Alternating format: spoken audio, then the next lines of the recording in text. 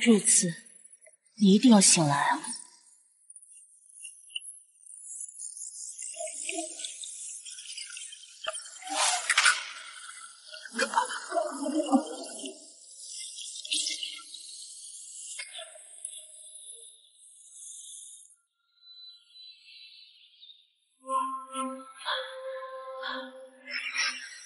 这是啥情况？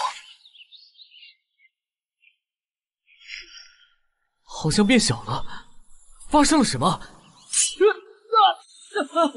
我的头！原来这少年也叫林昭，是一个每天吃不饱饭、穷得快要没裤子穿的少年。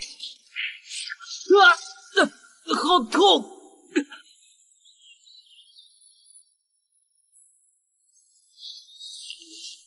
居然穿越了，而且还是个身无分文的孤儿。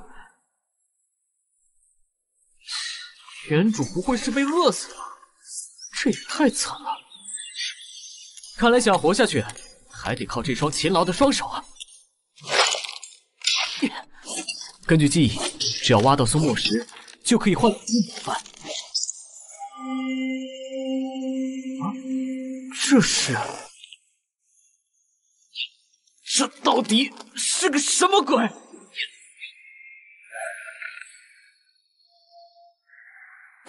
是把剑，这里怎么会有一把剑啊？林昭，说我的剑怎么找不到？原来被你捡到，拿来吧。你的？怎么证明是你的？这小兔崽子居然不上套，看来要动点手段。让我证明，我给你脸了是吧？啊！你的气海已经被麒麟火印烧穿了，连半分气都聚不起来了。你又不能修炼，这这把剑有什么用？啊！还不如给大爷我插眼，我头！小弟，看来这一键3连放在哪个世界都管用。糟了，过了前面是悬崖了！看你往哪儿跑，狗东西！你！贱命一条，死不足惜，可惜了那把剑了。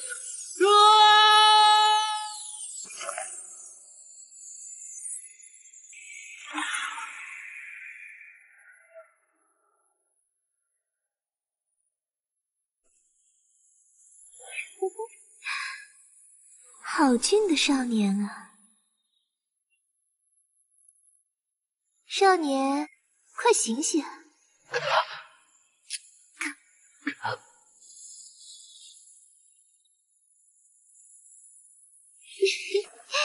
醒了啊！你是谁啊？你可以叫我剑中人。剑中人？刚刚是你救的我？不然呢？这么高的山崖，你以为你能飞下来啊？有所语必有所图，说吧，需要我做什么？哟，还害羞了，小弟弟。你才弟弟，你全家都是弟弟。脸红了还？你连饭都吃不上了，还有啥可以给我的？有啥？漂亮纹身算吗？哦，麒麟火印啊！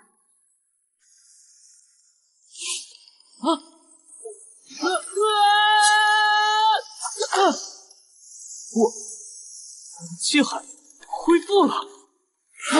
小弟弟，你被麒麟火印烧穿的气海已经被姐姐我修复了。从今天开始，你就可以重修武道。作为回报，从今天开始，你需要每天背负此剑，剑不离身。听明白了吗？一直都得背上。不对，不要叫我小弟弟。你怎么了？没什么，耗费灵气太多，需要休息一会儿而已。你切记要剑不离身，这样我才能汲取天地灵气来温养自己的力量。林昭，希望你永生记住此时此刻，记住我们的约定。白龙，你叫什么名字啊？很久很久以前，人们称我的名字为白，你可以叫我白姐。难道我捡到宝了？传说中天下10大名剑之首，剑中封印着的剑物，正是一条白龙的灵魂，曰斩龙。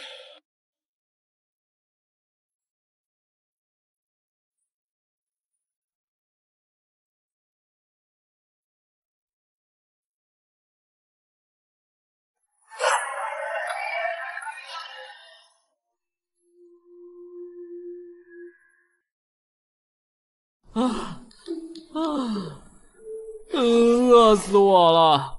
这么个走法，啥时候才能走出去啊？哼，来得好！农夫三拳，大凑势。原身的农夫三拳还挺好用，不枉宿主就算气海破裂，也每天坚持练习。现在气海恢复了，终于有了用武之地。野生的野猪肉就是筋道，就是差了点孜然。小杂种，命挺大的，从那么高的地方摔下来都摔不死你啊！就是，怎么良心发现，来给我磕头认错吗？大爷，再杀你一次，剑还是我的。2次想杀我，还想抢我的剑，不照你最好好好想想，给我一个不杀你的理由。什么？你可以重修武道了？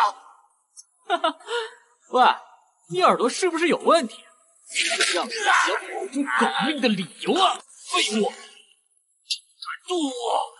元昭，我告诉你，要是少了一根汗毛，这是不会放过你的。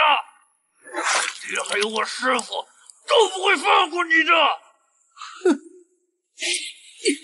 赵家是吧？爹和师傅是吧？我好怕呀！你现在喊他们来救你啊！你不能杀我！天池镇明令大陈王朝后裔禁止自相残杀。哦，好像确实有这么个规定。这么说，我还真不能杀你啊！给你讲个见义勇为的故事，怎么样？什么？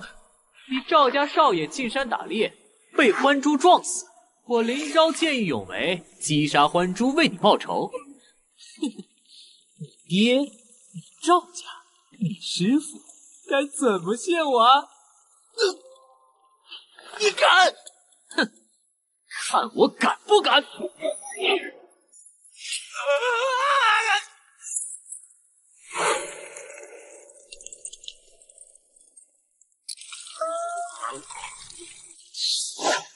还跟我在这儿逼逼赵家这儿赵家那，还以为你赵家多厉害，就这么几个破铜板啊！算了，有俩钱总比没有强。刚来还是狗一波比较稳，留他一条狗命吧。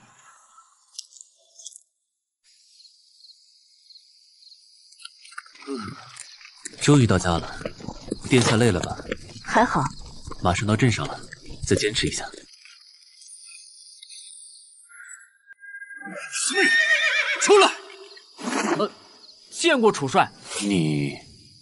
你是林正熙之子林昭？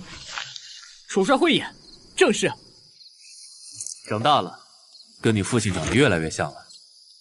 你丹田好像可以重新聚气了。这几天真气好像能留在体内了。不错不错。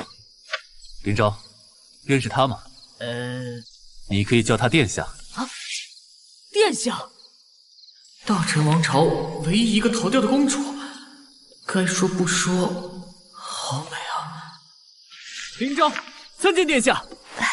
不用参见，就叫陈宇就是了。我现在跟你一样，只是大陈王朝的一位刑徒流民罢了。不说这个，欢珠你怎么处理？卖掉吗？对，吃也吃不了几天，卖了能换1、2个月的口粮。别卖了，自己留着吃吧。这怎么能行？我不能要。这些钱你拿着，买点米面。重修武道之后，饭量也会变大，没肉怎么能行？你今年14岁了吧？这是天池预备军的令牌。大臣哪儿满14岁就应该进入行伍历练。我和你父亲趁你胆大的时候，已经一起打过几场仗了。你父亲当年威震3军，乃我大权靠山。我和殿下都期待你的成长，定不会让楚帅和殿下失望。说得好，我在天池军等你。会是人族里唯一敢和妖族、魔族正面硬刚的铁甲军团，强烈的杀气。不会等太久的。累死了，终于到家了。这。别，是我。张柳成，喂，这么晚了，你咋在这儿啊？起开，别碰我，要死啊你！出手这么重，要不是怕你饿死，我才懒得在这儿等你。不好意思啊。笑个毛啊你，很好笑吗？哎呀，不好意思啊。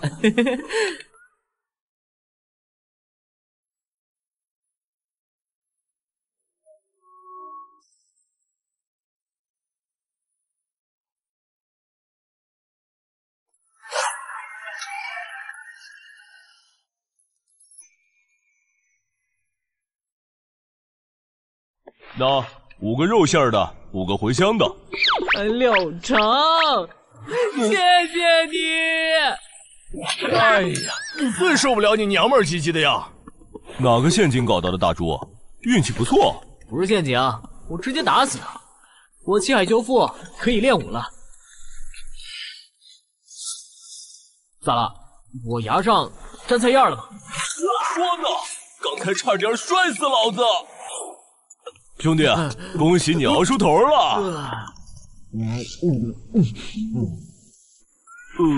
你这是啥表情啊？没啥，就是有点受不了你这娘们唧唧的样。你大爷的，吃我张剑仙一剑！好剑，好剑。哎，这鱼竿哦，那是郭东阳留给你的。天池军急召智公师回营，他着急去报道，又等不到你回来，就让我转交给你了。东阳哥留话没有？没啊，留了一句，让你别饿死了，撑到他回来。我去你大爷的！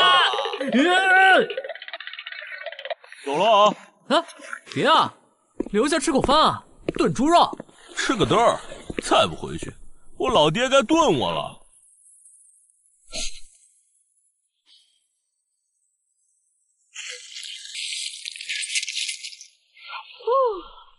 一半腌了风干慢慢吃，一半卖了。我去，我还以为是啥了不起的大人物呢，这不就是个瘦猴吗？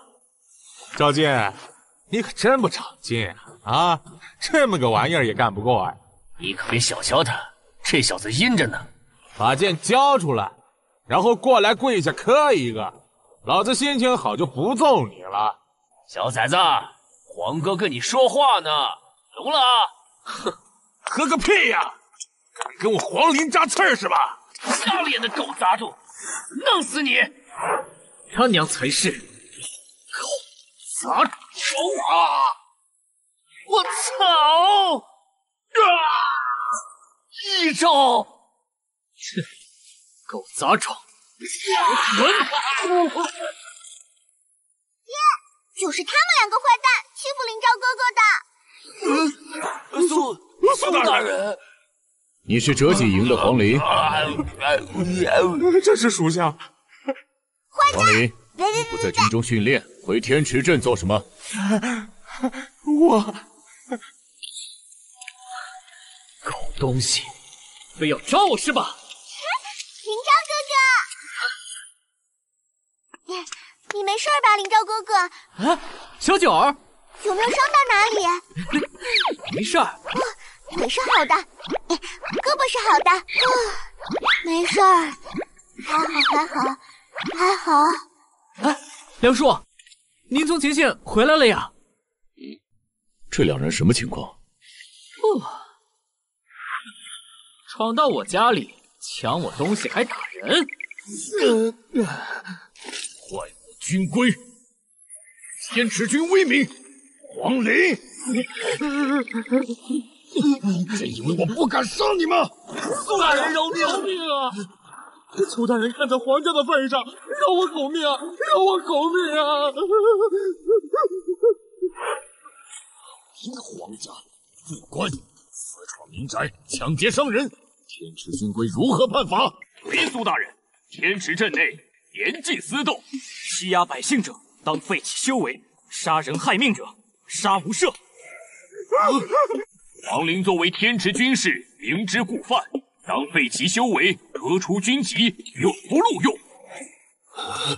赵进作为天池镇百姓，抢劫伤人，所幸未伤人命，当废其修为。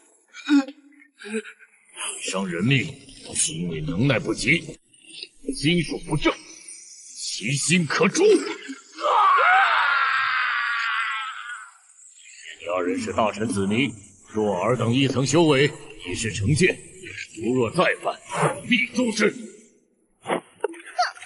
弟弟真是的，刚回来屁股还没有坐热呢，就赶着回营，每次都是这样，烦人。唉，军中事务繁多，梁叔这也是没法子嘛。哎呀，好啦，别生气了，梁叔没空，我陪你玩啊。对了，林昭哥哥，你给我抓几只鳌虾玩好不好？鳌虾。吼吼吼！攻击开始！救！虾大加油！虾大加油！快打虾儿！快打虾儿呀！发财了！小龙虾，全是小龙虾！林昭哥哥，快上来呀！我们来玩斗鳌虾了！来了！小九，你看我抓了多少？啊，抓这么多做啥哦？几只就够了呀？过会儿你就知道了。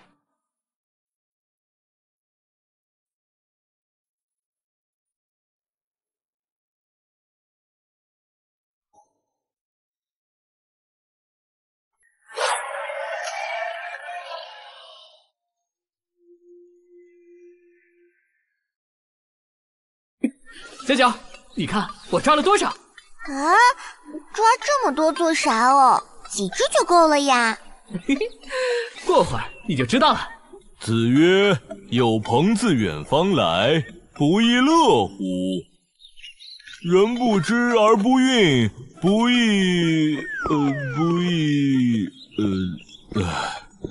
好累啊！什么味儿？这么香！子曰，真是太香了。林昭哥哥，鳌虾真的能吃吗？你尝尝不就知道了。我不敢。啥味儿啊？这么好闻？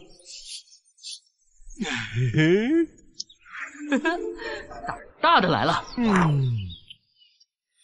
这也太好吃了！啊，真的吗？你不要骗我哦！你尝尝啊，那就真香。喂，真的啊，很好吃，真是太好吃了，太好吃了！你这家伙真是个人才啊！没用了，右臂已废，再练下去，成就也远远不及别人高，没有再练拳的必要了。太狠毒了，竟然废掉了静儿的一条手臂，当真该死！找那狗崽子必须死！请仙师出手，为静儿出口气。说的容易，天池军严禁在镇内杀人，违者杀无赦。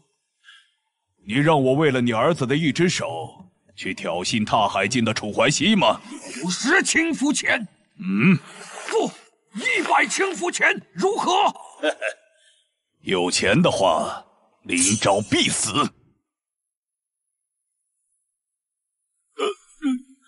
太好吃了，昭啊，明儿再做点不？拉倒吧你，调料很贵的好吗？偶尔吃吃得了。缺啥我给你买哦。你说缺啥？啊，不光调料，这虾得用刷子一个一个刷干净，很累人的。耶！最后的人间美味是属于本公主的！哇耶！长柳车，给是不可能给的。长柳车，你个坏蛋，还我小龙虾！又来了。老板，签字文您这儿有吗？有啊，右边数第2排书架，第2层中间。长胖子，你给我站住！还我小龙虾！最后的人间美味当然属于我张剑仙。哎呀，别跑了，回头我再做一锅。老板，这本怎么卖？10个铜板。啊，太贵了，7个铜板好不好？也行。啊，秦先生好。您好。秦先生再见。再见。被夺舍了吗？确实不是从前的林昭了。应该是。你亲眼看着他降生长大，我就不信你无动于衷。神嘛，怎么活都是活着，这样也挺好。哼，老实说，刚才他要是没有向你行礼，你是不是已经出手斩灭这道夺舍神魂了？我说你一个医生，怎么杀心这么重？帮我看着书四。切，嘴上说不在乎，嘿嘿，休想追到我！好气哦！死胖子，老抢我东西！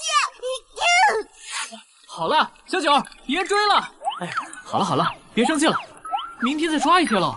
叫他只能看不能吃。可恶！林昭，你的死期到了。什么情况？这是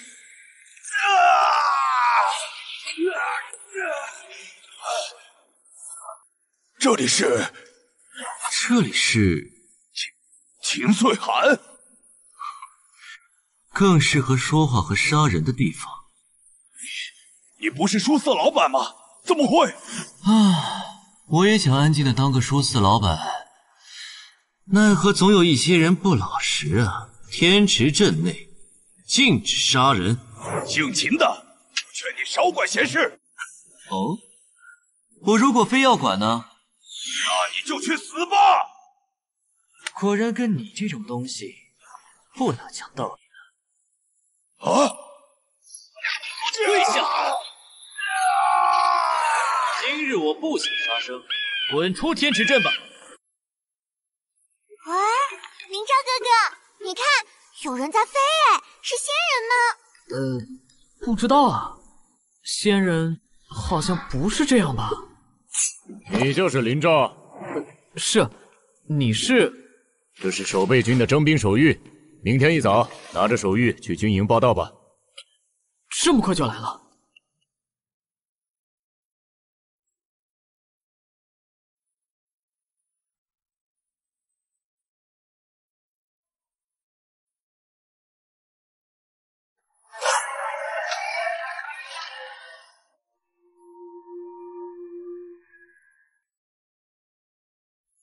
这是守备军的征兵手谕，明天一早拿着手谕去军营报道吧。这么快就来了？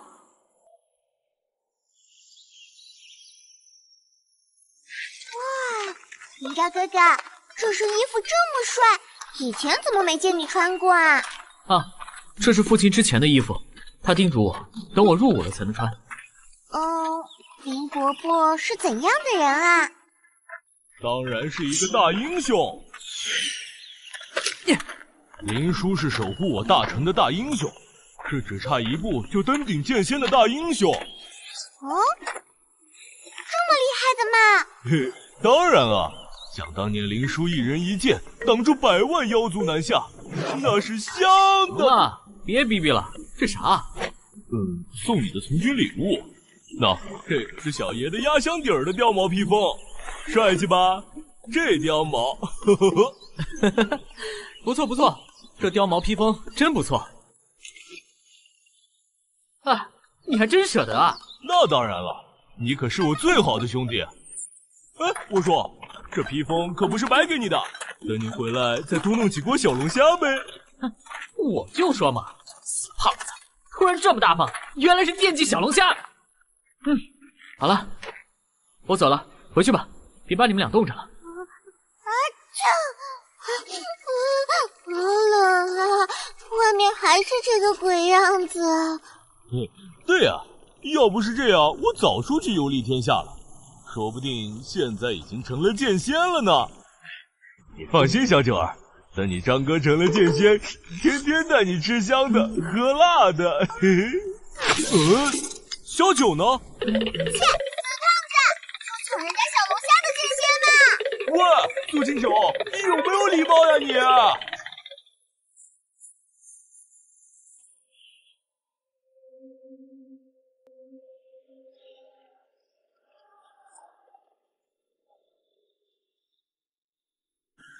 你？你就是林昭？是的，大人。很好，小伙子挺精神。这里是2封家书，你要送去赤霞峰，送达到便可回来交令。是。赤霞峰去过吗？回大人，不曾去过。从十里坡走会近一些，也能避开妖族。是。年轻真好啊，可惜呀，可惜，死得太早了。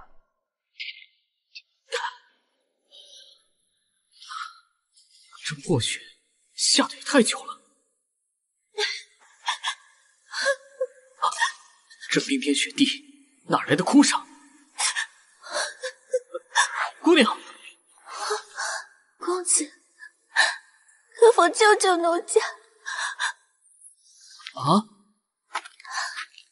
求公子带我离开此地，奴家愿为奴为婢，侍奉公子左右，绝无怨言。什么妖孽，给我滚开！公子，你好狠的心呢！你，弄疼人家了。此地寒冷，去奴家那里吧，让奴家好好伺候你。好啊。就是这里了，公子，那你可愿意一直留在这里陪着奴家？愿意。愿你妹啊！你这是什么妖术？公子，你人真好。不要看他眼睛！咕咚痒！林昭，快躲开！何方鼠辈，敢坏我好事！妖女受死！哥二爷！我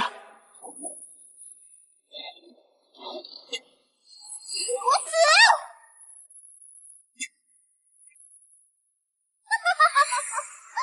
好啊，怎么不跑了？你也不错啊，男子的灵魂真的是太香了。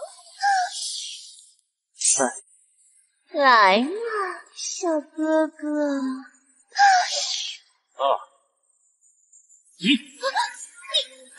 你在此地布下了禁锢法阵，不然呢？背靠雪山，此处是上好的来往之地。就算有禁锢法阵，也杀不了我。妖女，受死！又来一个！天地无极，乾坤戒法，真香！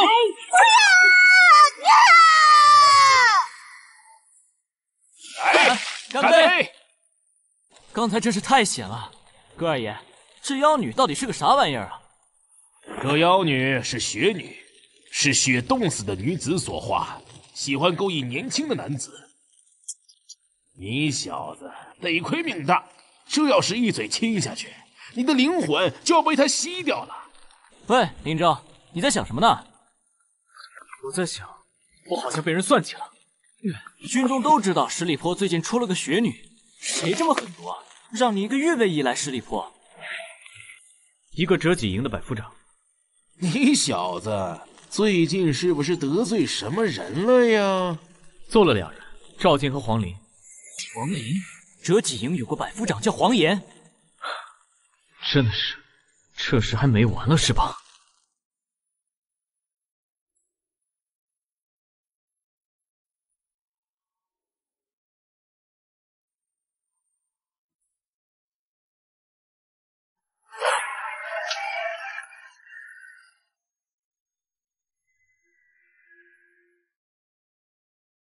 你小子最近是不是得罪什么人了呀？揍了2人，赵健和黄林。黄林？折戟营有个百夫长叫黄岩。真的是，这事还没完了是吧？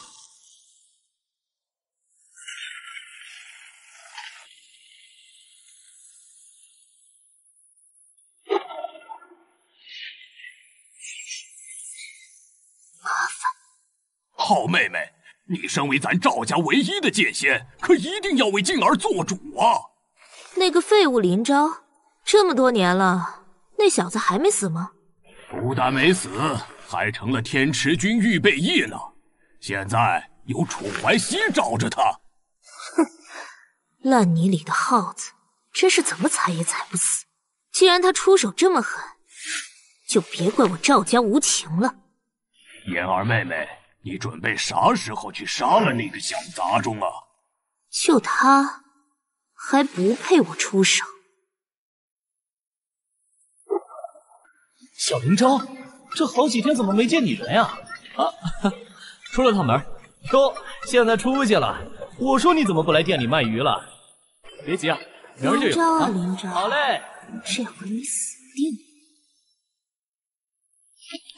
谢谢姐姐，我也要，我也要。啊，这不是林昭吗？还记得我不？当然记得了。赵嫣姑姑，你怎么回来了？想家了，太久没回来，心里觉得空落落的。一转眼，你都长这么大了。拿，吃糖葫芦。谢谢姑姑了。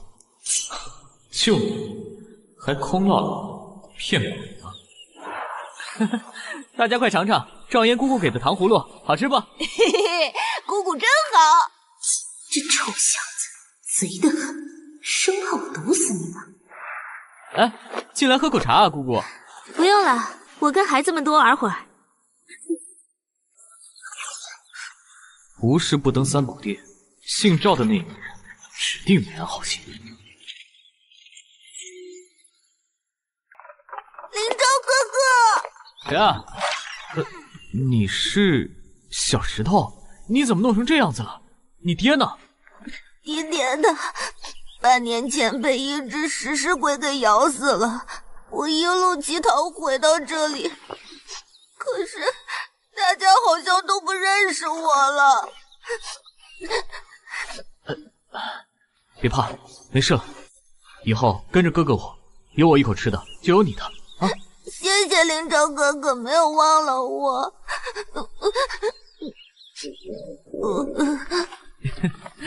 饿了吧？走，哥哥这就给你做好吃的啊！我好像闻到了很香的味儿。是麻辣小龙虾。喂，张柳成，你是属狗的吧？闻着味儿就来了。林昭哥哥，我也是闻着味儿就来了，但是人家是馋猫。喵。我说林昭，你连养活自己都够呛，还得养这小子呢。小石头，别听他瞎说，养你还不是轻轻松松的。我倒是有个轻松赚钱、来路又快的好办法，够养活你俩一辈子的。啊，什么办法？想知道啊？讲声歌听听。你说拉倒。爷啊，林昭那小子……放心吧，他活不过今晚的。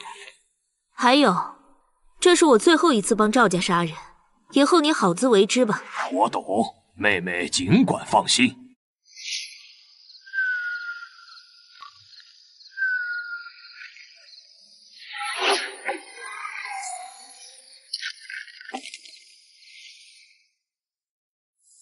咦，这狮子的头怎么断了？哎呀呀，可惜了，这可是林昭他爹当年请名将凿刻的珍品呢。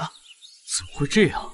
这石狮子是能镇宅的，肯定是为了你挡灾了。哎，昨晚你有听到什么动静吗？哼，昨晚我很早就睡下了，这事儿还真是邪门啊！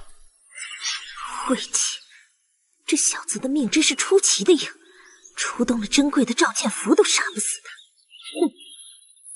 什么人为一己私欲对街坊邻里下此毒手，毫无怜悯之心？赵嫣，你修灵半生，都修到狗身上去了吗？是你，多管闲事，找死！齐先生，就为了林昭这么个平凡小子，你就要断了赵嫣的仙家路吗？仙家？你一个灵修也敢妄称仙家？限你今天内滚出天池岭，再有下次，定让你尸骨无存。天下皆知，这天池镇竟然不受影响，简直就是世外桃源呐！游戏背景里也没有多做介绍呢，确实奇怪。嗨，刚内测嘛，都告诉你了，还有啥好玩的呀？嘿，大街上跪着个大美女，这妥妥的任务 NPC 呀！Hello， 美女，需不需要帅哥的帮助？这 NPC 还挺刺儿。在下苏星河，来自南方的大商王朝。请问这位小哥，你是接任务的 NPC 吗？什么任务 NPC？那请问这里有传送点吗？传送点？你说的驿站吗？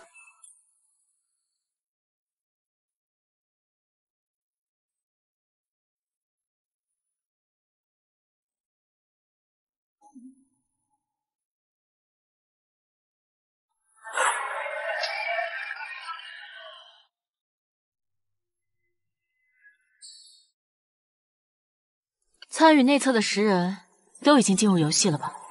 是的，不出意外的话，可能已经有人在天池岭见过林昭了。我们能联系到这些内测玩家吗？我想多了解一下小昭的情况。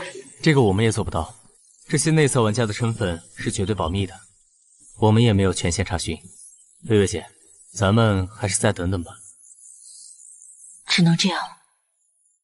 请问这位小哥，你是接任务的 NPC 吗？什么任务 NPC？那请问这里有传送点吗？传送点？你说的驿站吗？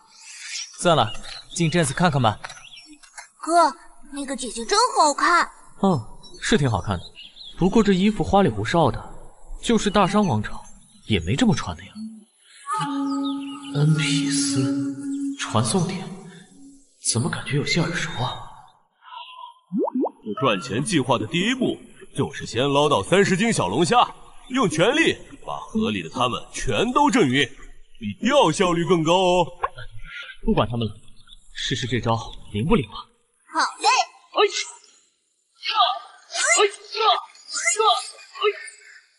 这还真管用啊！大风车呢？好多小龙虾！开始赚钱计划的下一步。贾老板，今天这猪肝炒的有点腥啊！老夫已经在北域闻了1天妖族的血腥味，这味儿可真是闻够了呀！嘿嘿，韩老仙君说的是啊，我这就给您重炒一盘。那位就是大伙儿公认的美食家韩老先生，任何菜能得到他的赞赏，准能火遍天池岭。这么牛？韩老先生刚从前线凯旋而归，辛苦辛苦。这菜是专门给您接风洗尘的。这是什么东西呀？这口感，这香气，绝品，真是绝品啊！看，我说的没错吧？你有店面，我们有秘方，咱们大伙儿一起发财啊！小哥，我看行。哥，咱以后是不是有钱了？啊，你张哥如果聊得好，后面咱就……哥，你真厉害，啥都会。小杂种啊，这回没人给你撑腰了吧？啊？哥，丑八怪，不许骂我哥。揍你这样的，用不着别人帮忙。黄陵，你可真不长进啊！这么个玩意儿也干不过。哥，这小子邪门的很，再邪门，只是个2进5副而已。带着我的身份牌去军营找楚帅。可是，蠢材，等他来了，快去！咱们就死定了。吴三拳，阵法风桥式，你敢？看你怎么躲！快点接！死无全尸！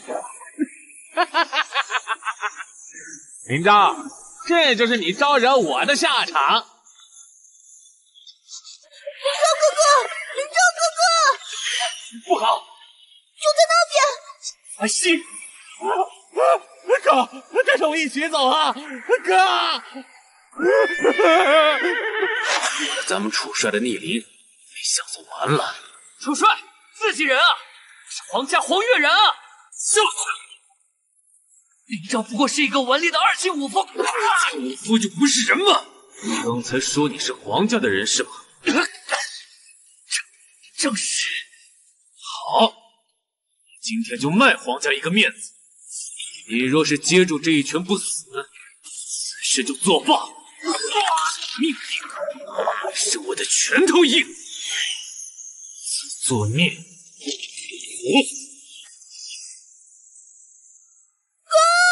林昭，林昭，你在哪？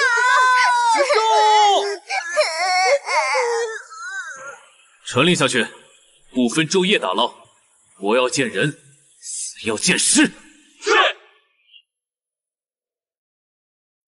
河婆，给我出来！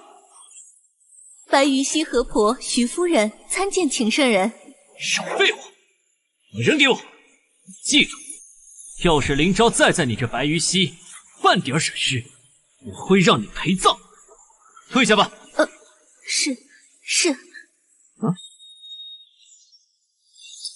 你这样堂而皇之的现身，怕是又会引起众人眼红争夺吧？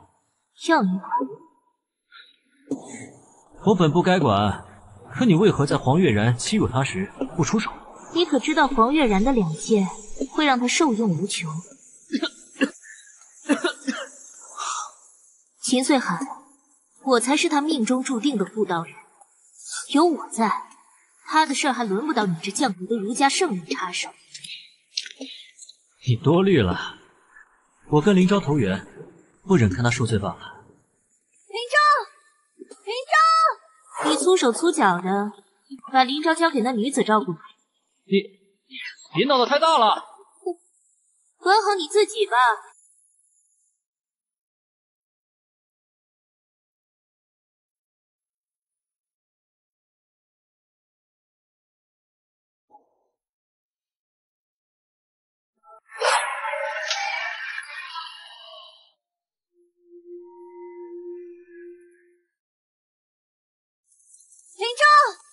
林昭，你粗手粗脚的把林昭交给那女子照顾吧。你别闹得太大了。哼，管好你自己吧。这楚怀熙做的太过分了，也不想想我们皇家世代为大臣立过多少汗马功劳。绝不能善罢甘休，一定要他给我们一个交代。既然黄月然死了，林昭也必须死。没错。就是你们要杀小昭。哎呦，等！我就知道你小子命大。哥，你终于醒了。晨玉姐姐把你带回来的时候，我们都好害怕。林昭哥哥，你身上受了好多伤。小九，别哭了，这些都是皮外伤。你看，我这不是没事吗？哟，醒了，身上疼不疼？哦，好些了。晨宇姐姐，谢谢你救了我。不用谢我，是秦先生把你从水底捞起来的，还有镇上所有会水的都下河找你了。大家对我的恩情，我一定报答。不久后就是书发礼了，你可要好好调养身体。要不要我作为家人陪你一起去呀？公主殿下放心吧，我们就像亲兄弟一样，我送她去。林昭就是我的亲哥哥，我陪他一起去。没错，我们都是林昭哥哥的家人。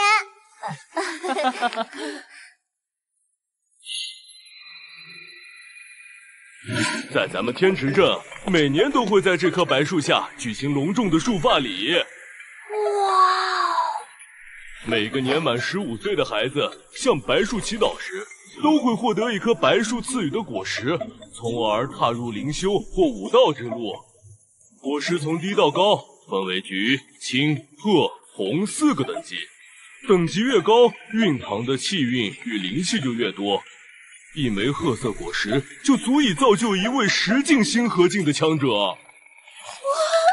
张大哥，你觉得我哥能得到怎样的果实呀？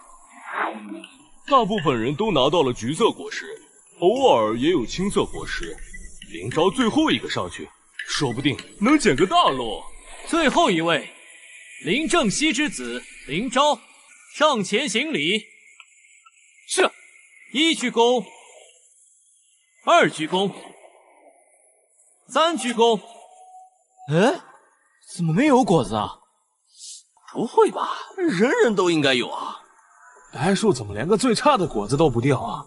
秦先生，当年林正熙为天池镇力战12境大妖而死，如今竟然连一颗果实都不愿给。白树吸收天地灵气结出果实，掉落与否不是我能控制的。难道我真是天煞孤星的命，连白硕都不愿意帮我？我的天啊！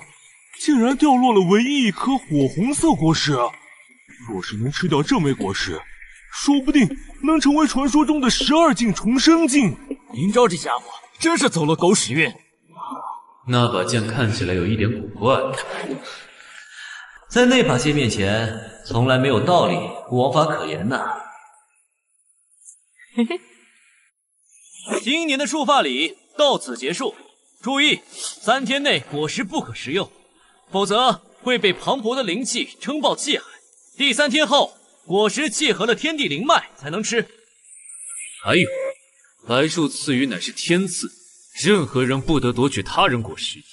若是有人强夺巧取，天池君定不饶他。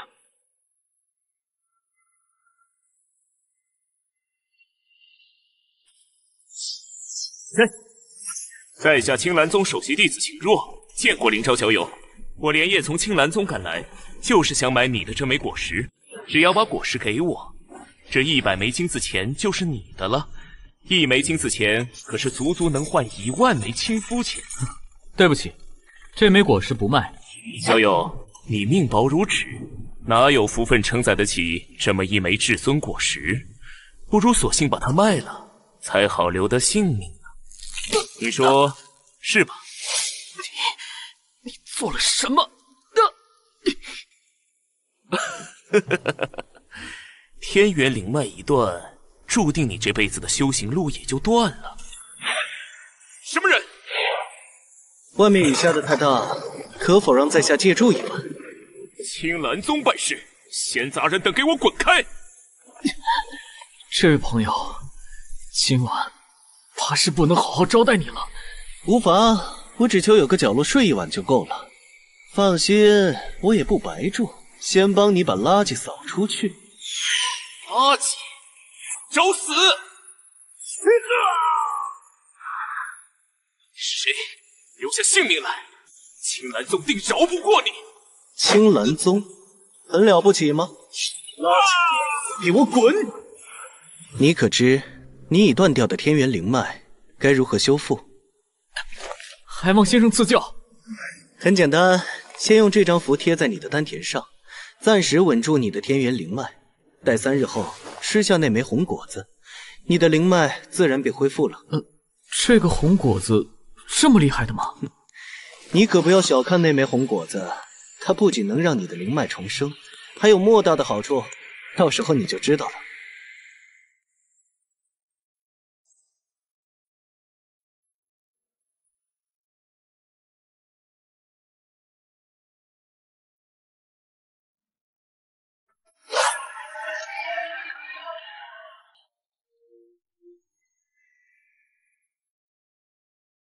先用这张符贴在你的丹田上，暂时稳住你的天元灵脉。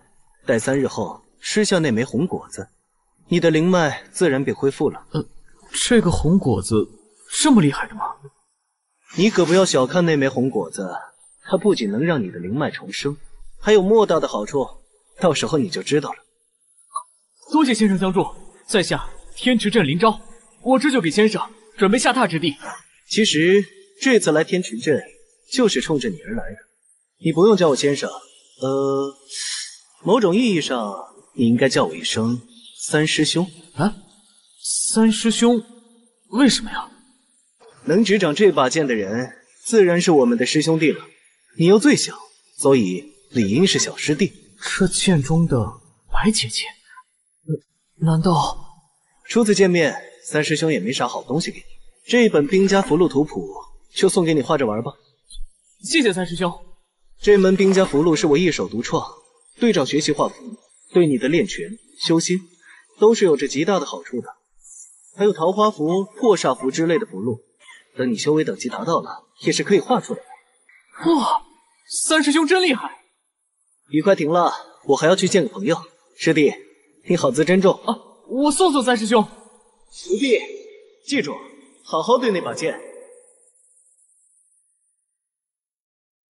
我掐指一算，3日之期已满，可以放心大吃了。哇，看它红润润的样子，应该很鲜甜多汁吧？哦，哇，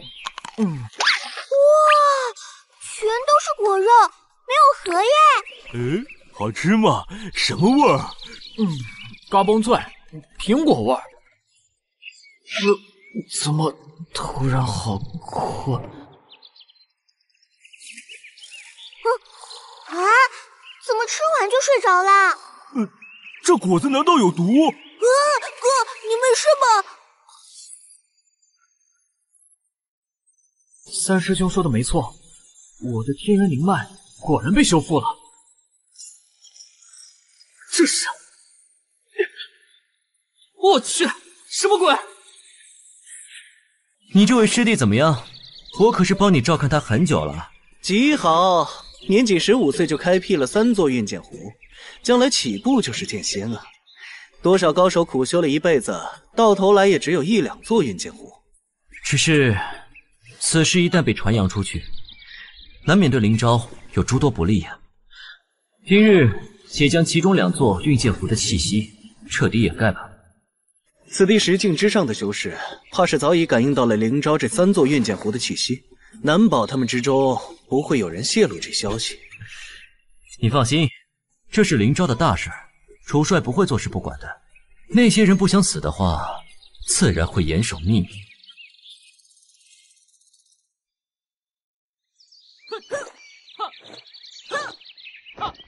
听说你妹妹那边的青蓝宗被人打得全宗每人跌一星。嗨，因为青蓝宗派人去抢林昭那小杂种的至尊果实，才惹恼了某尊大神。据说是来自兵家祖庭，能敕令天地的兵圣啊！别说了，我们皇室祖庭之前也闯进来个要替林昭出头的美女，那人能同时驾驭几10把飞剑，动动手指，将我皇室一族灭门。唉，林昭突破了。5符5境了。小石头今年才7岁，也踏入5符1境了。恭喜你啊，小石头，你已经打开修行的大门了。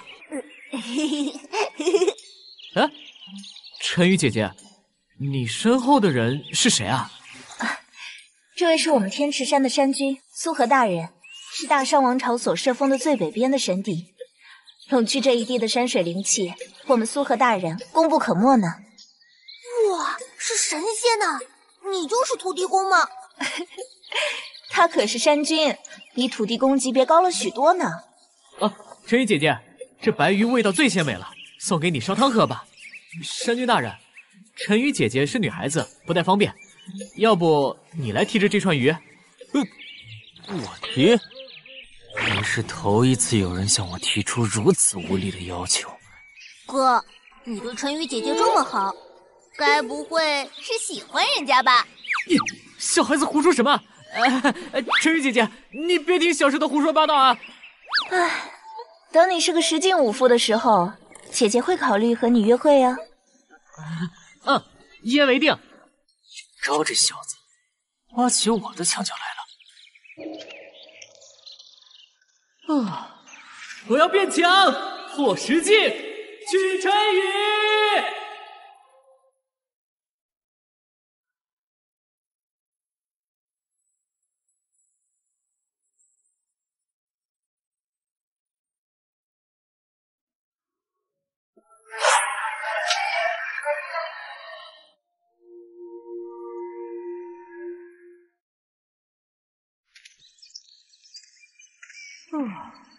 我要变强，破10进，去晨雨。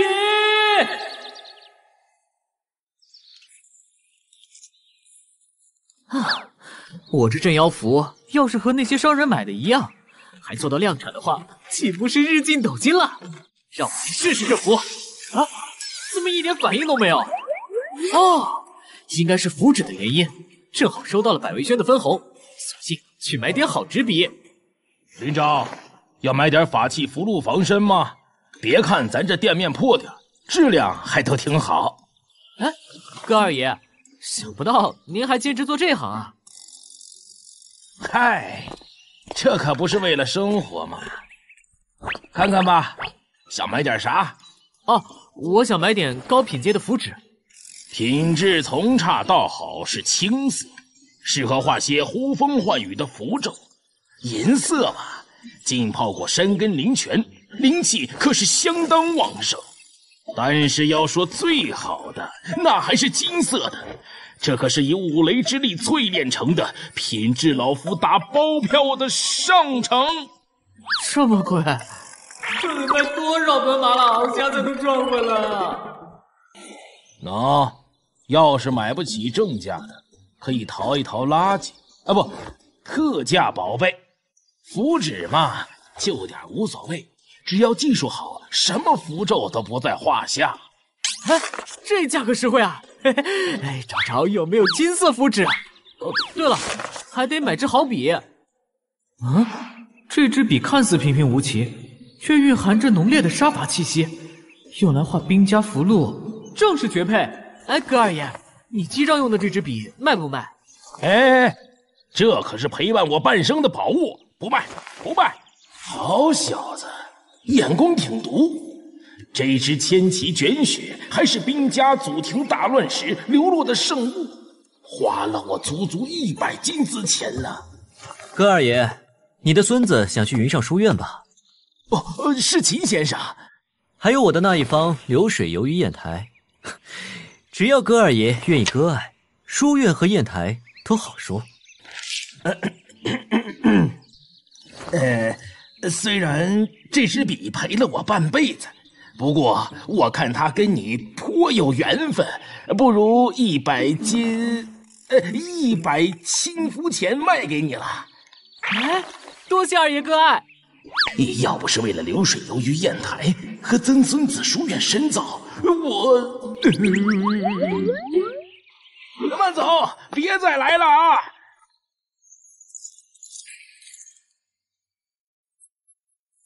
一个14、15岁就觉醒了一座运镜湖的5进5夫，有点意思。你叫什么名字？在下林昭。见到本官还不赶紧跪下答话！不跪，我可跪天，可跪地，永不跪人。找死！青天白日，官员无辜杀人了，还有没有天理啊？放箭！气死我了！别让这小子跑了！保护少府令大人！小孩子，受死吧！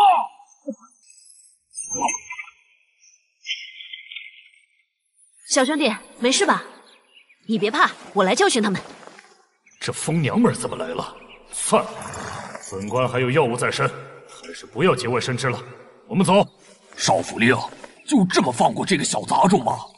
战事将起，有的是办法弄死他。李通是大商王朝的少府令，他生性阴险，竟使些上不得台面的阴招。就算你到了军队里，也务必要小心。啊，多谢姐姐关心。啊，姐姐，你怎么知道我会去军队的？这些天前线战事吃紧，主帅亦决定征召天池镇年满14岁的男丁入伍。我也带着8000朱雀骑来驰援天池了。朱雀骑，大商王朝6大镇守边关的雄关中，最闻名的便是山海关朱雀营。难道你是？没错，我便是少师于朱雀营的殿帅。我说，就连一世苍凉都拿上史诗级斧头了，你也该搞把趁手的武器了。要是那林昭在作战时挂了，把身后的那把神剑爆出来，你就有新武器用了。你就那么确定他爆武器时，咱俩在他身边？简单，这2天咱们把他盯得紧紧的，找准机会就取剑。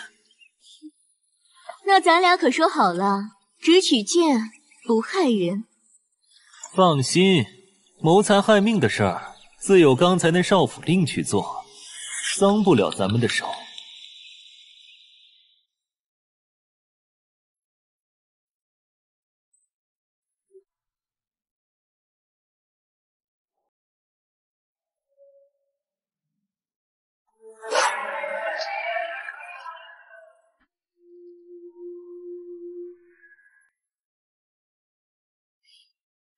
那咱俩可说好了，只取剑不害人。放心，谋财害命的事儿，自有刚才那少府令去做，脏不了咱们的手。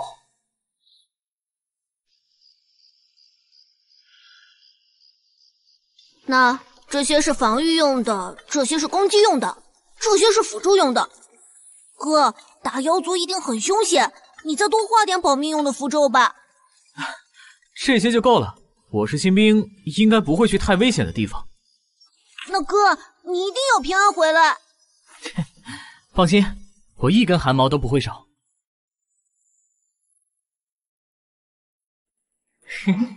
待会儿就该苏大人讲话了。以我和小九的交情，说不定还能蹭点小灶吃吃。大家安静，听蒋统治训话。兄弟们，这次征召你们是为了集合所有人的力量，我们的战线不能再后撤了，否则这群妖孽会杀入天池，祸害我们的家人。啊，为什么是江统治大人呢？镇守阵地的兄弟们阵亡过半，苏统治夫妇也都战死沙场。苏大人他怎么会这样？为了阵亡的兄弟，为了我们的家园，我们必须赢！必须赢！必须赢！你们这一队负责监视这个岔路口，一旦有敌情，立刻迎夜明符示警。是。林昭，你来当队长。是。老刘、老张，你们监视右边，我守在岔路口，大家互相照应，明白了吗？明白。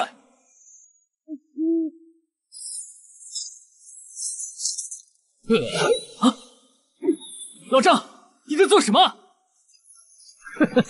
当然是送你去死了！我无冤无仇，为什么杀我？谁让你得罪了少府令？既然如此，那就别怪我不客气了。三拳，气冲斗牛士！你们怎么打起来了？快住手！这个王八蛋要杀我！干什么？老张，我来帮你，要受死吧！呀，去你丫的！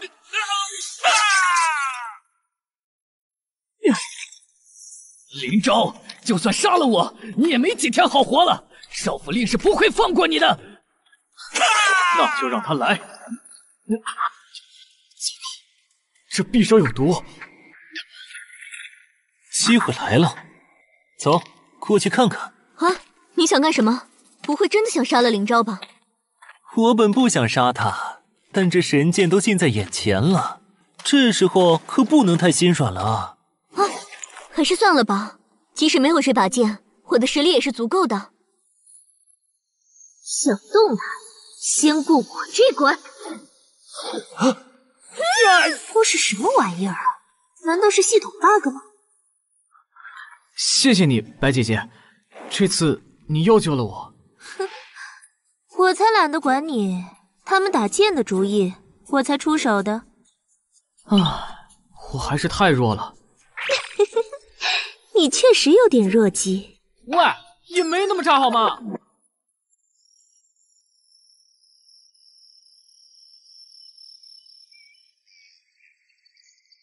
领头的长成这个鬼样，莫不是个青竹妖？听说他们生性残暴，我一个人也打不过呀。不过也不能放任他们不管，这附近可是有村庄的。啊，有了，有个保命手段。先通知救援，接下来是拼命时刻了。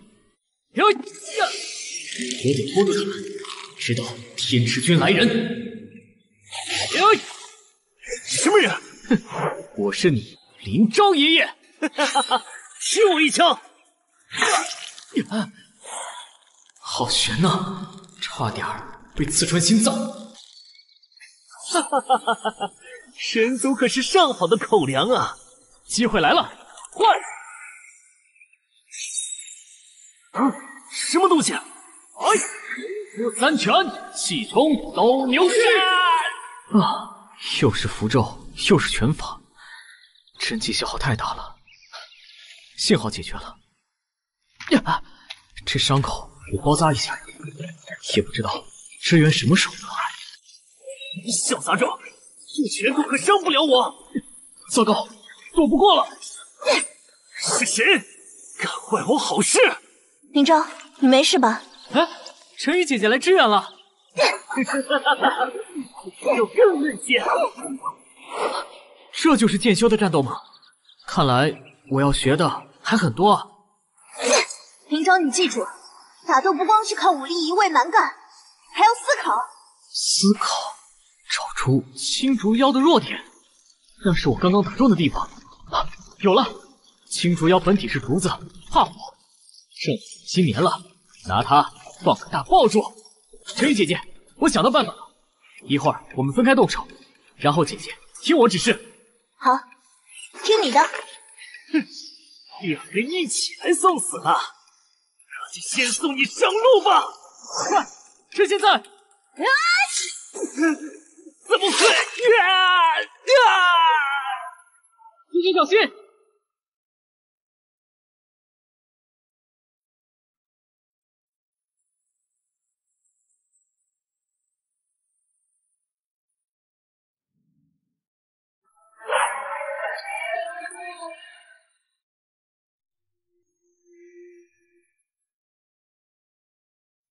总算是彻底干掉他了。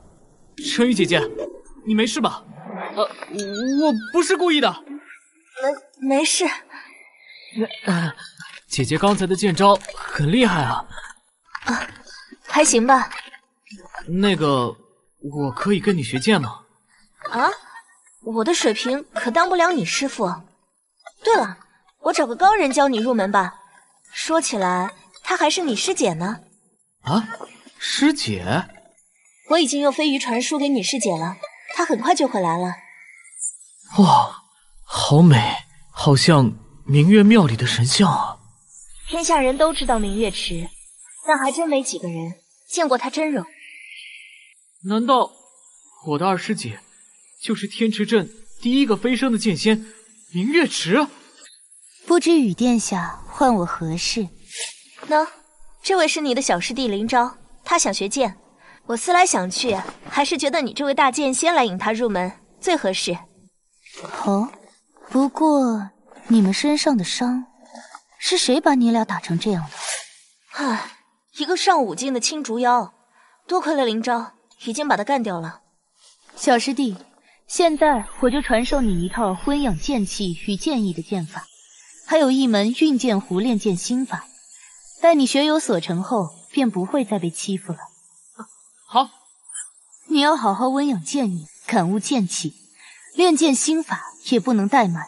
是，二师姐。这团剑泥曾是上界一位远古至尊的兵刃，被师尊一拳打烂后，就一直放在我这里。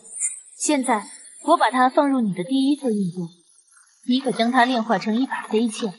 至于要不要炼化成为本命物，就看你自己了。好了，师姐要走了。将来等你成了13境大剑仙，就可以飞升到上界来见我和师尊了。到那时，才算真正的拜师入门。哦，我一定会的。生是大商王朝的官员发的求救符。晨雨姐姐，你御剑速度快，你先去联络支援，我跟上他们一路留下的标记。行，你切记量力而行，别让我担心。放心。我当是谁在求救，原来是少府令大人呢。少府令大人，你也有今天呐！唉，对方人数众多，一时间难营救，只好先默默监视了。等其他支援人员来了，再做营救吧。不知这满地的妖怪有没有内丹呢？若是有鹿茸麝香也不错，毕竟运养飞剑也需要很大的本钱。哎，这件可以，好趁手啊！这熊掌赶快带回去，给主帅他们滋补身体也不错。以防万一，先用符咒布置个陷阱吧。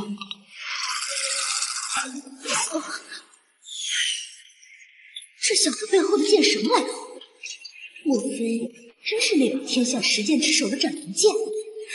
如果能参悟剑中天道，登天之路都不成问题呀！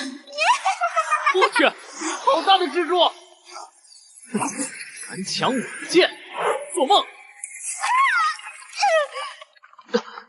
这神速符加上镇马风强势，这么猛的吗？给我死！蜘蛛，雷霆大闪电呢？蜘蛛来了！蜘蛛妖和林昭正打着激烈，先去救出那个官员。可是队长，陈宇殿下交代了，要优先保证林昭的安全。林昭还撑得住，我说了算，先救人。是。怎么回事？是陷阱！又来了几个送死的。还有空看别处，揍死你个大蜘蛛！杀我，以自量力！去死！我去！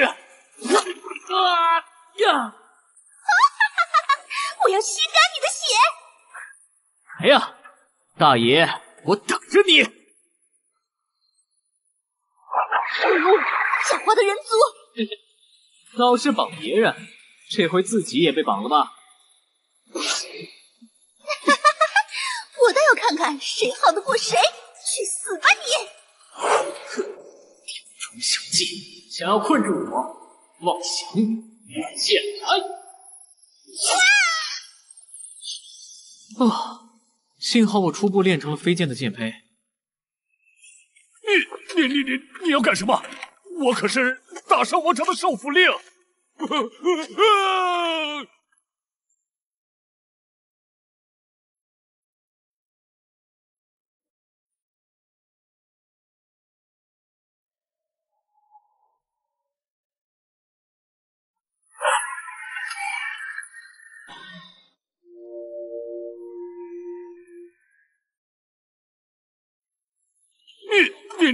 你要干什么？我可是大商王朝的少府令！大臣兵士来迟，让您受惊了。小杂种，和楚怀信那老匹夫一样，待我回朝，你们一个两个都别想好过。我这飞剑好像一听到诋毁楚帅的话就不受控制啊！你最好乖乖闭嘴，否则刀剑无眼呢。少府令大人，楚帅，上头对于铁不营的惩罚布告下来了，要咱们抄没苏家的一切产业，将苏家上下所有人发卖为奴。哼，岂有此理！战场上意外中了埋伏，岂能把责任全推给苏良夫妇？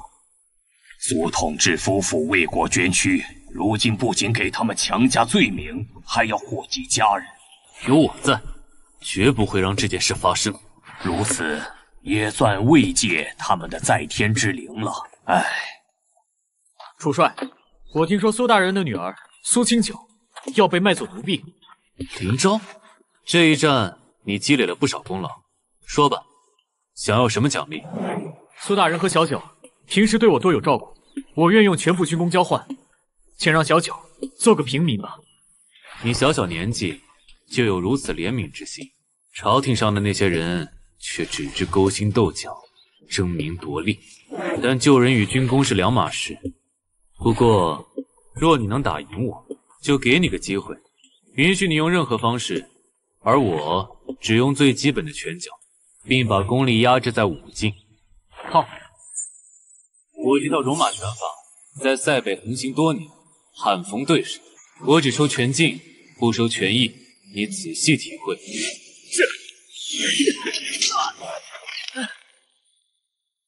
站起来！连我的拳头都不敢看吗？我们五福练的就是一口真气，气势泄了，就是输了。楚帅，请继续赐教。这还有点样子。看，施我一拳！林正熙的儿子就这点能耐？明明楚帅已经把拳劲压制在了5境5夫境界，为什么每次拼拳我都惨败？拳意、拳理一时半会练不出来，但气势不能输。还没尽我全力，看我震法风强势！哦，主动进攻，气势不错，小子。弱，还是太弱了。拳意不够，拳力粗糙。这是犯了什么滔天大罪，被打成这样？还是活的，没死。老黄，把他抱回去吧，已经到极限了。用天池岭最好的药材给他泡澡疗伤。是，大人。何必呢？唉。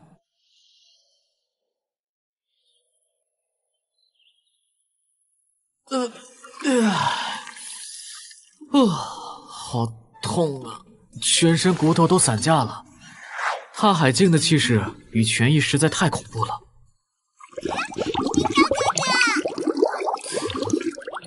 要怎么样才能打败楚帅，救回小九呢？啊，有了！打败楚帅，不仅需要力敌，更需要……嘿嘿。林昭，恢复怎么样了？啊，托楚帅和您的福，好多了，而且还突破到了6境。喜呀！走，我带你去伙房，好好吃他一顿荤的补补。黄副帅，多谢您关心我。嗨，说起来，其实楚帅更关心你，他只是嘴上不说出来而已。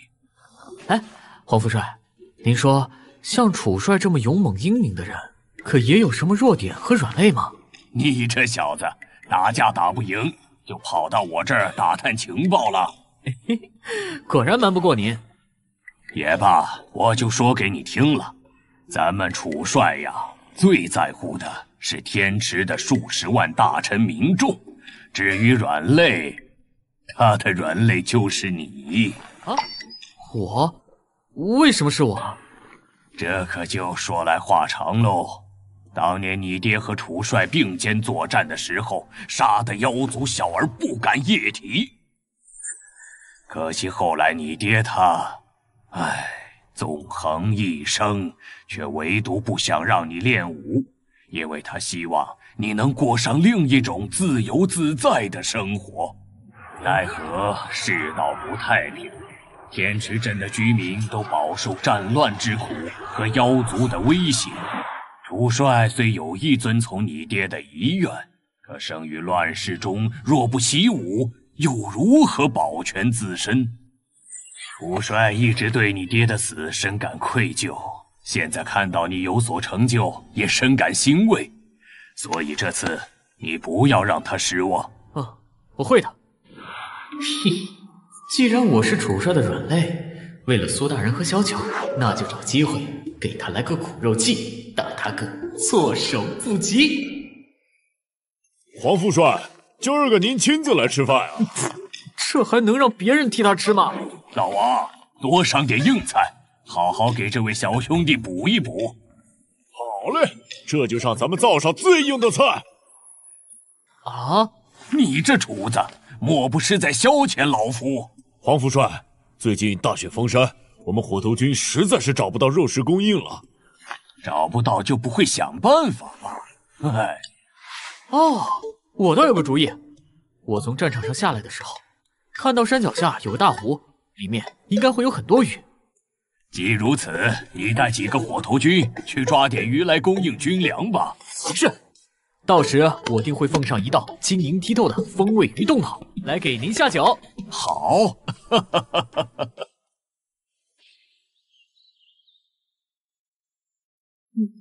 还是先给军营里的兄弟们搞点荤腥吧。至于我和主帅的对战，只能明天再说了。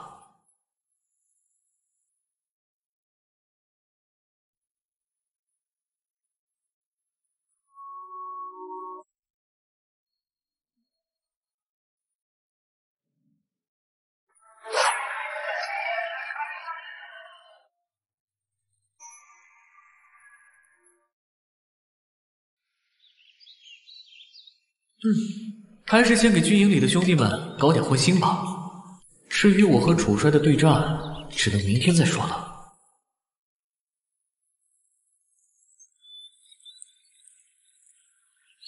你们去那边捕鱼，有什么事就来叫我，无论抓到多少，黄昏为界，到这里集合会议。是。走。大雨，来张避暑符。想错了。这是公子，救我！救我！哼，你这女鬼，把我引到这里，无非是想害我，却还要我救你。公子小心！是个鲜嫩的人族呀！哟，送上门的大黑鱼，好快！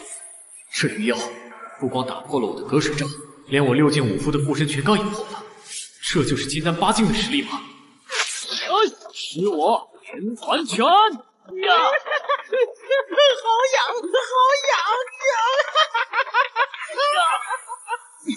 不妙，水里是他的主场，我的拳头在水中变慢了，而且他这种级别的防御已经不是我能破开的了，得想想其他办法。试试破煞，有效果，再来一招。愚蠢的人类，你惹怒我了！令我上，杀了他！我不想害人！快走，越远越好！子，我会报答你的。你们快去投胎重新做人吧！多谢公子。都自身难保了，还想着救人，真是活着可恨！还是乖乖来给我当食物吧！什么动静？林昭呢？他怎么不见了？看，水下面好像有东西！哇，大的鱼啊！快跑啊！看，是林昭！憋死我了！你怎么从鱼肚子里出来了？林昭，你没事吧？哇，这鱼得有多少斤啊？这鱼妖还是从里面比较好切。哎，要不干脆把它炼化为我的本命剑。一把本命飞剑的威力可比寻常飞剑强太多。嘿，这么大的鱼，营地的大伙可以开开眼喽。林昭，走，回去了。啊，来了。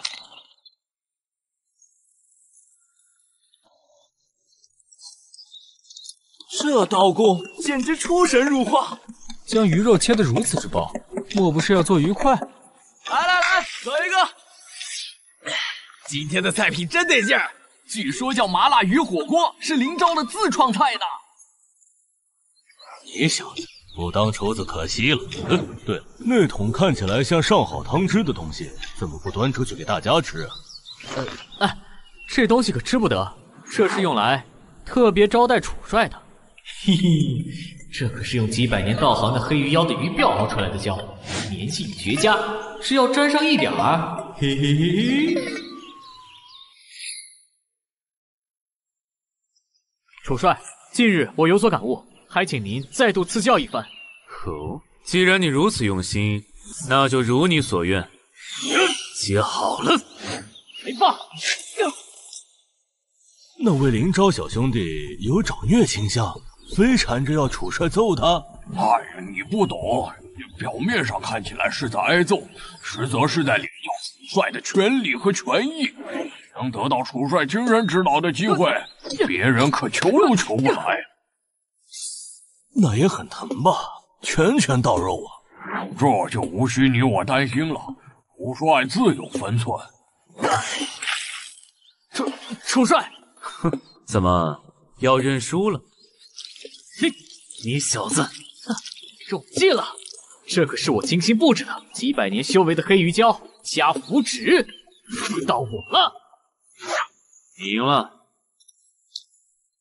那小九，让他过来吧。小九儿早已被我救下，我们的人也在朝廷中争取为苏统治夫妇证明，以后她就是你亲妹妹了，要照顾好她。太好了，谢谢楚帅，我会好好照顾她的。林昭哥哥，我没有家了。小九不哭，以后我的家就是你的家，我就是你的亲哥哥。好了，你在军营中也待了一段时间了，趁着休假回家中看看吧。好，小九，咱们回家。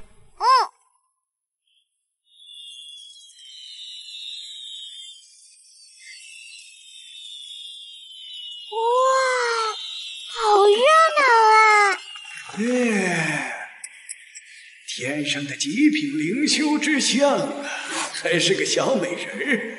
若是能收做弟子，将来养大了做道侣，岂不美哉？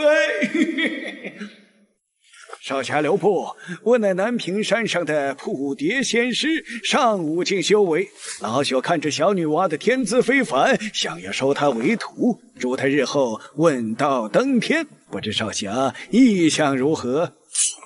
小九还小，又有课业要学，贸然跟随来路不明的仙师去学道，怕是不太符合规矩。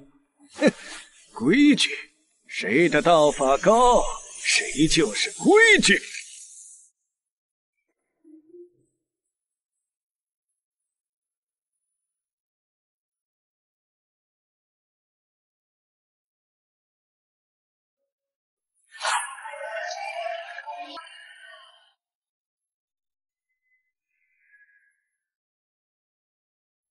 小九还小，又有课业要学，贸然跟随来路不明的仙师去学道，怕是不太符合规矩。哼，规矩？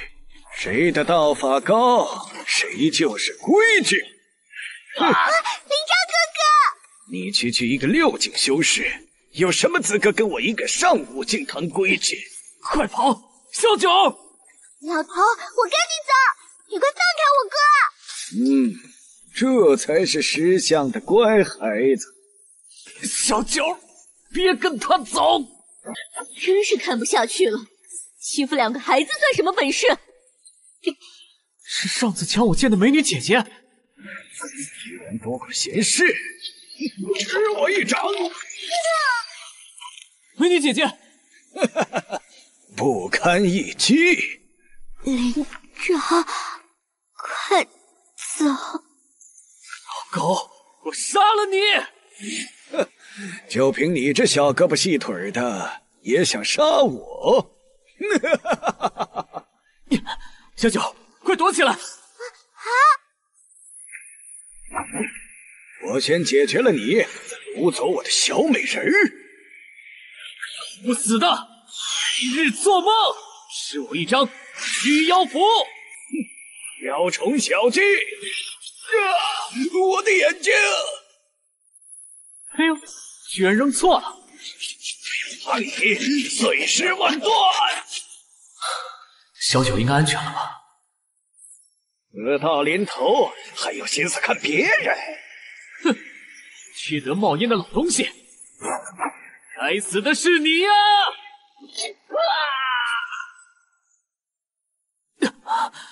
这不可能吧？我只用了1张引雷符，竟然就劈死了一个上5境的妖怪？还是说他本就快渡劫了，刚好遭了天谴呢？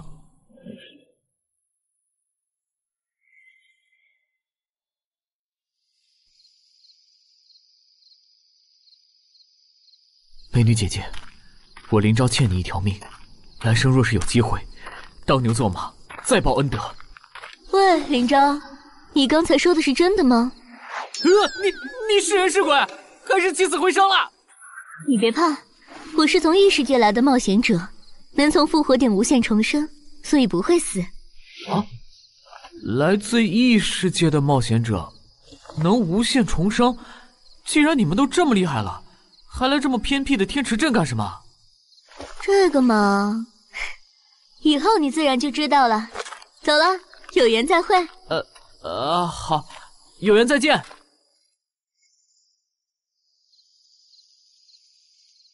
北方的妖族、魔族、鬼族的精锐军队已经不断开拔起行，一旦大举进攻，就是灭族之战，族连当奴仆的机会都没有。这也是那位想独占整座天下的妖族的野心吧？痴心妄想，儒家、道家、兵家等等，哪一个会允许妖族独揽天下？我所忧心的，只是咱们殉国之后，无人带领天池民众继续战斗。巧了，我恰好看中了一个未来储帅的候选人。哦，是谁？林昭。刚刚接到报告，这小子独自杀掉一个号称上5境的妖族，加上他之前的许多功劳，足以看出他的优异潜质。林正熙的儿子，血脉与家风摆在那里了。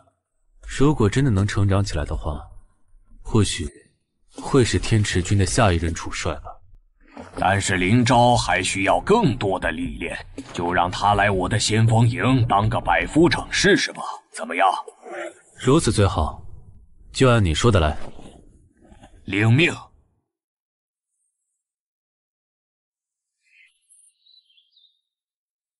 林昭，你一回军营就当上百夫长，总算是苦尽甘来了。听说你还能入帐旁听会议，果然前程广大呀！日后你发达了，提携提携我们啊！你们都是我的前辈，自然是有福同享。时候不早了，请上马检阅100人营团士兵吧。哎，好嘞。真是让人意想不到，几个月前我还在为填饱肚子发愁，现在居然成为百夫长了。诸位，我就是林昭，刚刚从铁布营调到先锋营，担任百夫长。以后我们就是同生共死的兄弟了。是啊，听说楚帅和黄副帅都很看好他。这林昭年纪虽小，但已立了不少军功了。哦，你们是？九之，19岁，6境剑修，2座运剑壶，擅长正面搏杀。洛阳，18岁，6境剑修，跟九之姐姐一样，擅长正面搏杀。母亲，18岁，6境武夫，天生神力，能打出等同7境武夫力道的一拳。泪月，16岁，6境修士。子夜，19岁，6境修士。孤鸾，18岁，6境武夫。竹枝，17岁，6境武夫。雾脸，17岁，6境修士。东湖，17岁，6境修士。华平，17岁，6境修士。这5男5女，无人超过20岁，境界都在5境之上。先锋营的素质都这么高的吗？黄副帅，这些孩子是我们大陈最优秀的10位少年，而你就是这大陈10人的百夫长。以后你当了千夫长，他们就是百夫长；若他们当了万夫长，那你就是三军主帅，明白了？我三军主帅？黄副帅这是把他当成下一任元帅来培养了？凭什么？就因为林昭是楚帅的好友之子？这不公平！明明他不是最优秀的。归队站好，军队里没有什么服不服的。以后林昭就是你们的首领，他的命令就是军令，都明白了？是，黄副帅。这些人还是不太服气的样子，看样子不拿点镇场子的玩意出来，服不了众啊。等一等。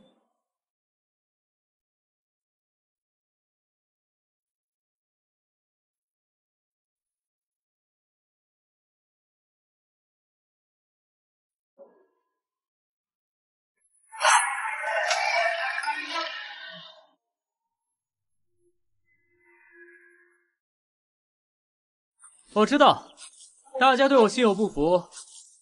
既然如此，不如我们切磋一下。不知道谁愿意上来？我是食人李，5夫修为最强的。要是能打赢我目击对你心服口服。可你要是输了，就别怪我看轻你。这大臣食人如此优秀，想必也很心高气傲，把能用的手段都用上。一招就把他给打败。好，就好快！不走，我的一招一式，在生死搏斗中磨练出来的。谁赢了？我还没输，再来！再来，你早就输了。什么？不知不超，没有防守，速度太慢，小寒不门，就你这样还想上战场？太天真了！如果你面对的是敌人，你早就死了。大人，木屐想通了，以后大人但有驱使，木屐在所不辞。起来，咱们天池军不兴这个。不错，大陈王朝倾力培养你们。正是希望你们能成长为独当一面的强者。如今有一个魔力任务交给你们，希望你们能不负我和楚帅的期望。什么任务啊？雪域天池西北300里外有一片银杏林，是一名元婴境张子妖的老巢。你们的第一个任务就是杀死张子妖，将他的妖丹带回来。一群6境去打一个9境元婴，那不妥妥的送死吗？就算我们都是天才，也太为难人了。元婴境还是妖族？军令如山，你们2天后就动身。遵命。大家听我指挥，定可全身而退。你有什么作战计划？说来听听。我们境界低，所以先用遮蔽符遮掩气息，方便我们奇袭刺杀。然后是人手3张神速符，2张用来进攻，1张用来逃命。兵家的符篆，这么珍贵的东西，你哪来的？啊，这是我在入营前连夜画的50多张符篆。没想到林昭你还会画符，太厉害了。至于战术，我会将你们分为3组，听我指挥，轮番上阵，这样既能互相支援，也能分开调遣，寻找战机。符篆是身外之物，大家随便用。但是我林昭带队，11人去，11人回。2日后的一战，我们要在军中扬名。好。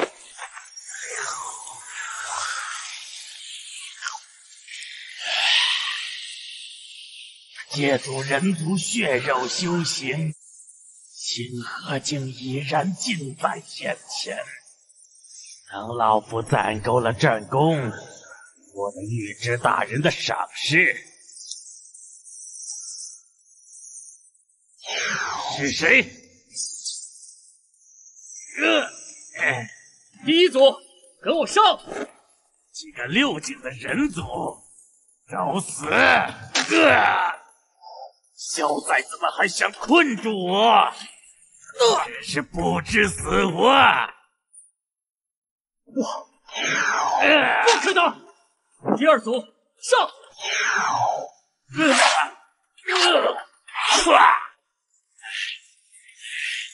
气死我了！我要把你们统统杀光！听令，快！使用神速符缠住他！是。一对苍蝇，就凭你们！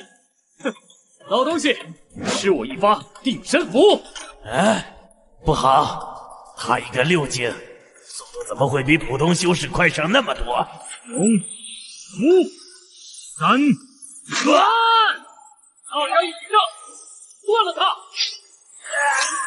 怎么会有这么多符咒？不对劲啊！刚刚差点以为就没命了。直到交手的那一刻，才真真切切地感受到元婴境的实力有多么恐怖。我们能宰掉他，运气还算不错。不是运气，多亏了林昭的符咒和布局，才让我们最后取得胜利。谢谢你，林昭队长。谢谢队长，谢谢队长，付出都是值得的。从这一刻开始，我林昭才是真正的伪副长。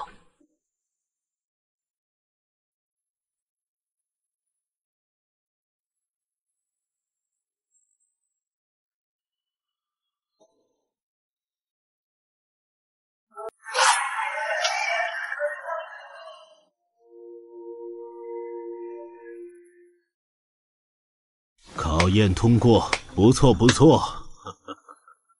林昭，我就知道你小子可以做到，恭喜你成为真正的百夫长。嘿嘿，终于可以名正言顺的摆百夫长的威风了。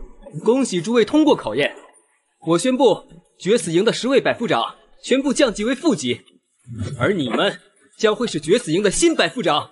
是主帅。他们10个都成了百夫长，那岂不是和我平级？我上哪耍威风去啊？主帅，你玩我！哎，别以为我不知道你小子在想什么。急什么？你的福气还在后头呢，拿着。这是什么？这是北境堪舆图，这一套图是我们天池军修士数十年来的心血结晶。现在你需要独自护送它，前往大山王朝的帝都白帝城，将它交给传说中的文侯文硕阳。这一路跋山涉水，危险重重，对你也是一场修行。注意保护好自己。当你重返天池岭的时候，你就是决死营的新统治。是，我这就出发。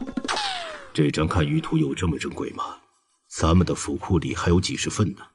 大圣王朝想要的话，派遣10名铁骑飞马也能送到，何必要林昭亲自去？我收到密报，妖族的统帅玉之在战败后大发雷霆，即将派死士刺杀林昭。除非林昭的头颅摆在玉之的岸上，否则这位大妖绝不善罢甘休。所以这就是你派林昭下山的理由。在天池岭上，林昭有多少人保着？你我不说，还有那殊死的秦老板。妖族此事真能在天池岭上杀了人就见鬼了。如果是人族呢？人族如今败类甚多，若玉之收买人族修士暗杀林昭，如何能防？而且林昭迟早要下山历练，一位统帅，一位武人，怎能只会拳头上的功夫，却不明白天下的道理？希望他一切顺利吧。离开雪域天池已经数百里，一路练拳，我这6境武夫、2境剑修的根基越来越扎实了。不过枪打出头鸟，我得小心，还是把气息压制在1境武夫的程度吧。谁在那？出来！看来已经被这位道友发现了。紫灵山清风道场，徐真，见过道友。我人张雷，见过道友。在下林昭。不错不错，这修为完美符合任务。徐道友，这是要干嘛？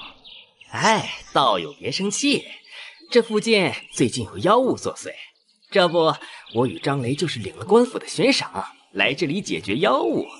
但我等实力不足，还差那妖物一截，于是在此等有缘人一起除妖。我看林昭小友也是一个有武夫境界的人，行武之人岂能比妖怪锋芒？林昭小友不妨跟我们一起去捉那桃花妖。这个猛不及是吗？这小子也就一进五服，别把人给吓跑了。张雷道友说的对，我被修行不就是为了人间降妖伏魔吗？我去。这两人鬼鬼祟祟，一看就有猫腻，我且看看他们究竟要干嘛。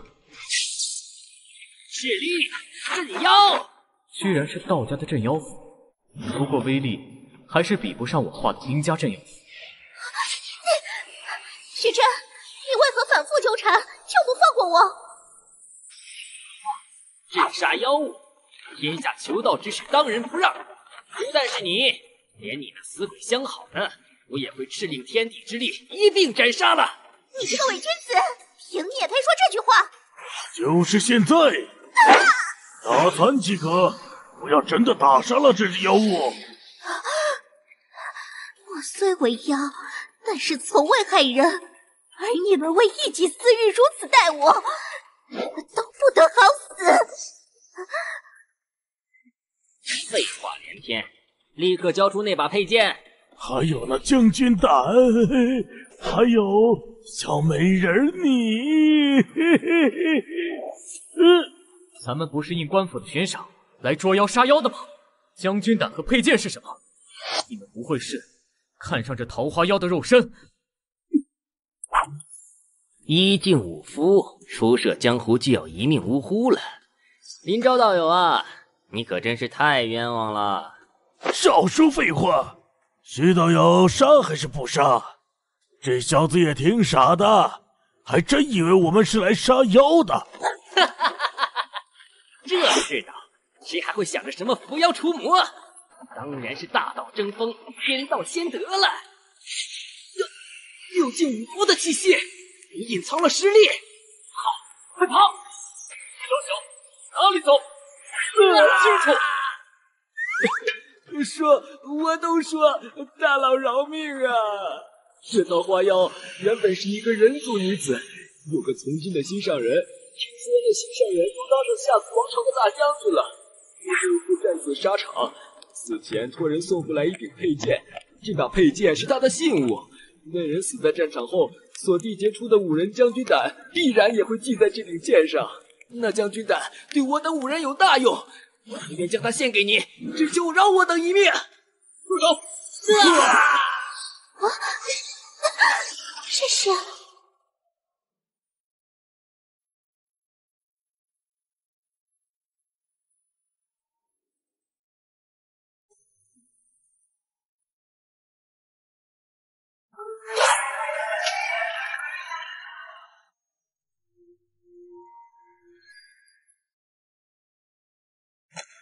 呸！我可是根正苗红，马上要当绝死营统治的大好青年，休想让我背上污点！你们不是一伙的吗？你要干什么？起来吧，我之前被蒙蔽，也不太确定，所以佯装打了你一掌。虽然这一掌不算太重，但是还是对不起啊。这身影真像他呀。无妨，恩公救我，我无以为报，可愿意去湖底我的洞府中一叙，喝一口我亲自酿的桃花酿，十分香醇。桃花酿啊，听上去很好吃啊！不了，我等修行之人，自当惩奸除恶，不求回报。我还得赶路，先走了。等等，这里不止你一人吧？他是谁？为何气息如此恐怖？还有我的侍女芦花，当初我与张生一别10年，国难当头，他无暇他顾，我此生再也没有见到他，直到妖族南下时，将我们全家杀尽。我一直不愿意投胎，化身为桃花妖，只愿有朝一日能够再见到张生。而芦花化为芦花妖，一直陪着我。他修行浅薄，根本就不敢上岸，若是被路过的修士发现，必死无疑。你俩一直待在这铜镜湖，得等到猴年马月才能见到张生啊。你我也算有缘，我帮你找吧。公子大恩，来日我必报。我的名字叫韩雨柔，若是公子遇见了那个生得韩雨柔的人，请公子……林昭记下了。白姐姐，他们主仆太可怜了，我想帮帮他们，可是却有心无力，我的境界太低了。我们林少侠不是出拳如雷动，出剑如闪电的2境大修士吗？还有什么问题是你解决不了的？白姐姐，你就不要再揶揄我了。这铜镜湖还有旁边这片桃林，我希望不要再有人来破坏了。你能帮我吗？这有何难？等着。拜见仙子，仙子有何吩咐？铜镜湖中的桃花妖、芦花妖，这2个妖物是我主人的朋友，希望你等多多照顾。如果铜镜湖那边有什么情况，请务必倾力相助。我等必定全力以赴，力保他们周全。搞定，走吧。啊，白姐姐好厉害，随手一挥就能叫来地头蛇。公子大恩，雨柔来日必报。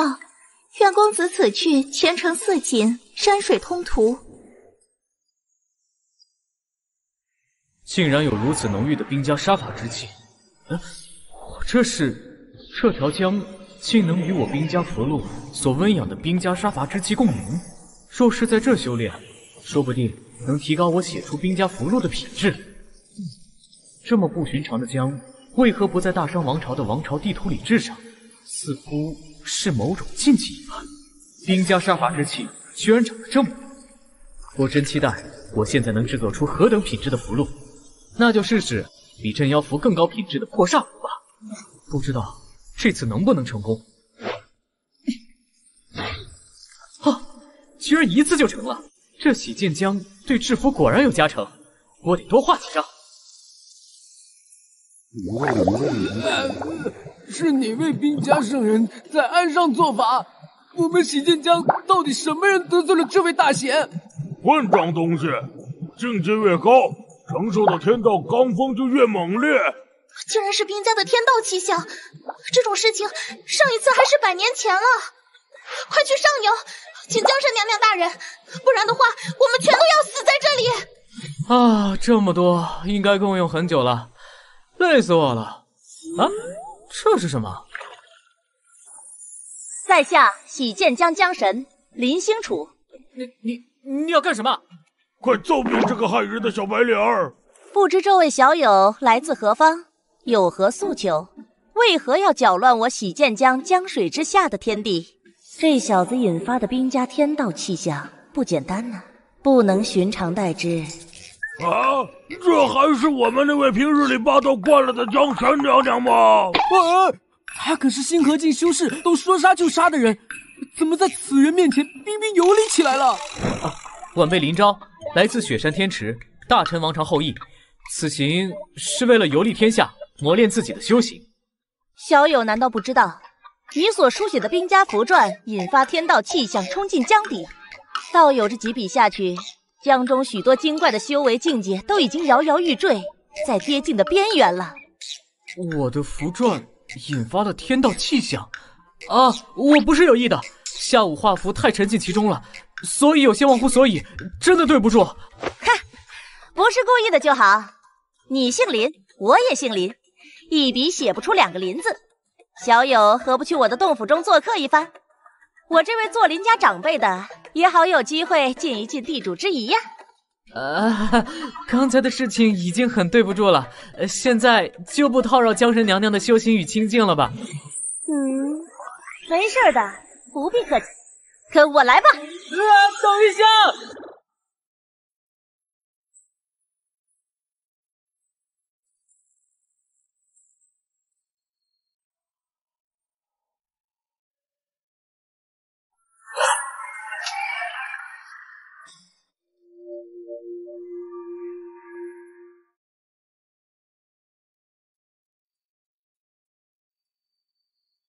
林昭啊，你是大陈王朝的后裔啊？是啊，我出生在雪域天池的天池镇里，从小就听爹娘说过，我们是大陈王朝的人，如今是一群无根的水上浮萍罢了，所以我把雪域天池当成了自己的家。那你爹叫什么名字？林正熙。这么说，我们算是远亲了。在数百年前，大陈王朝是夏王朝的藩属国。我们林家就有一支分支在大陈王朝那边，据说是将门，应该就是你们这一脉了。我之前读过一本大夏与大商的王朝更迭通史，所以你是数百年前夏族白鹿城的新楚公，那位夏族第一名将，名满天下的林兴楚吗？是的，别说这些了，快来吃点东西吧，别拘束，想吃什么就吃什么。这孩子真实诚，一腔少年热血，还引发兵家天地气象，真是越看越喜欢。啊哈哈，多谢江神大人款待。还叫江神大人？你与我本来就是同宗一脉，我战死时也只有年过30，不如你以后直接唤我姑姑，我叫你小昭可好？啊？怎么不愿意呀？倒也不是，只是觉得自己高攀了，有点不好意思。那还不快叫啊！姑姑，好孩子，乖，来喝酒。终于啊，我于这世上有了一位亲人了。姑姑，洗剑江为何叫洗剑江？这江水中的杀伐之气为什么会这么重？当年妖族魔族大军滚滚南下的时候，我身为夏王朝坐镇北境国门的新土公，率领80万夏族将士与妖族魔族主力大军死战，就在这条洗剑江前。我们白天鏖战，晚上在这条江中洗掉剑刃上的血迹与污痕，故而这条江得名洗剑江。而在妖族的猛攻下，将士们成批的战死，许多都葬身于江水之中。这条江有80万夏族的阴魂，被不计其数的人族、妖族、魔族的鲜血浸泡。这就是为何这条江兵家杀伐之气极重的原因，因为这里本身就是战场。可是我所读到的通史上写的是大商王朝在正面战场上击溃了夏族的50万铁骑，之后夏族才一蹶不振，国土被大商蚕食，最终大商一统天下。嘿，骗人的鬼话罢了！我夏族从开战那一刻开始，就剑刃朝北，从未向南，100多万夏族甲士都倒在了血泊之中，战争彻底耗尽了夏族的国力，乱军四起。那时候，大商才从南方发迹，一路收编乱民，攻占了一座无主的白鹿城，甚至将白鹿城更名为白帝城，也就成了大商现在的国度。这大商竟如此无耻！小昭啊，这个世界上没有公道，一纸史书骗多少人，公义又在哪里？罢了。那现在是什么支撑着姑姑走下去的？小昭啊，从洗剑江到扶苏长城，遥遥1000多里。你知道为什么这么多年妖族主力始终到不了扶苏长城吗？为什么？因为我夏族100万雄师的魂灵，至今仍守护这片天下，这座家园呢！我替人族众生感谢诸位。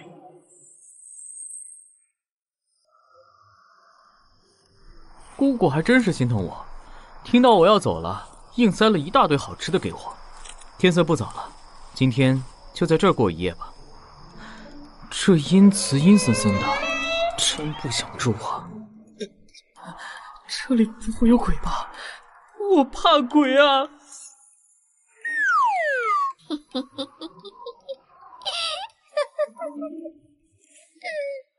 是谁？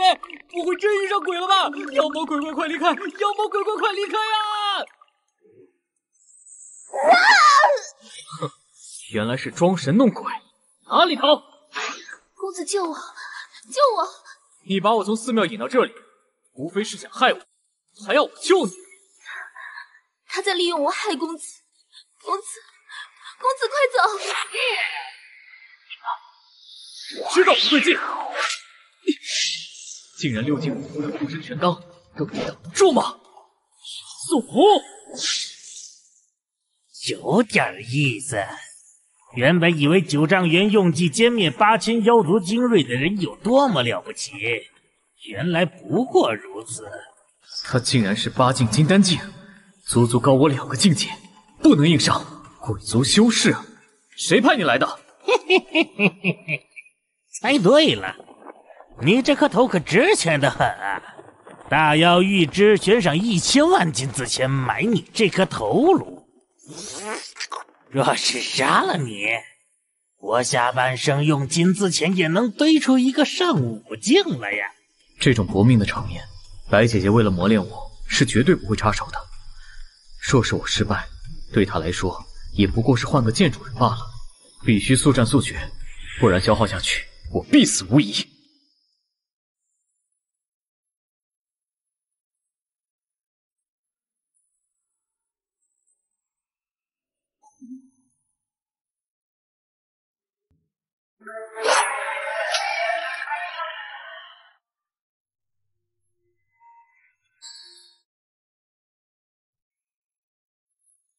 逃也没用，六境的速度在8境面前根本不值一提。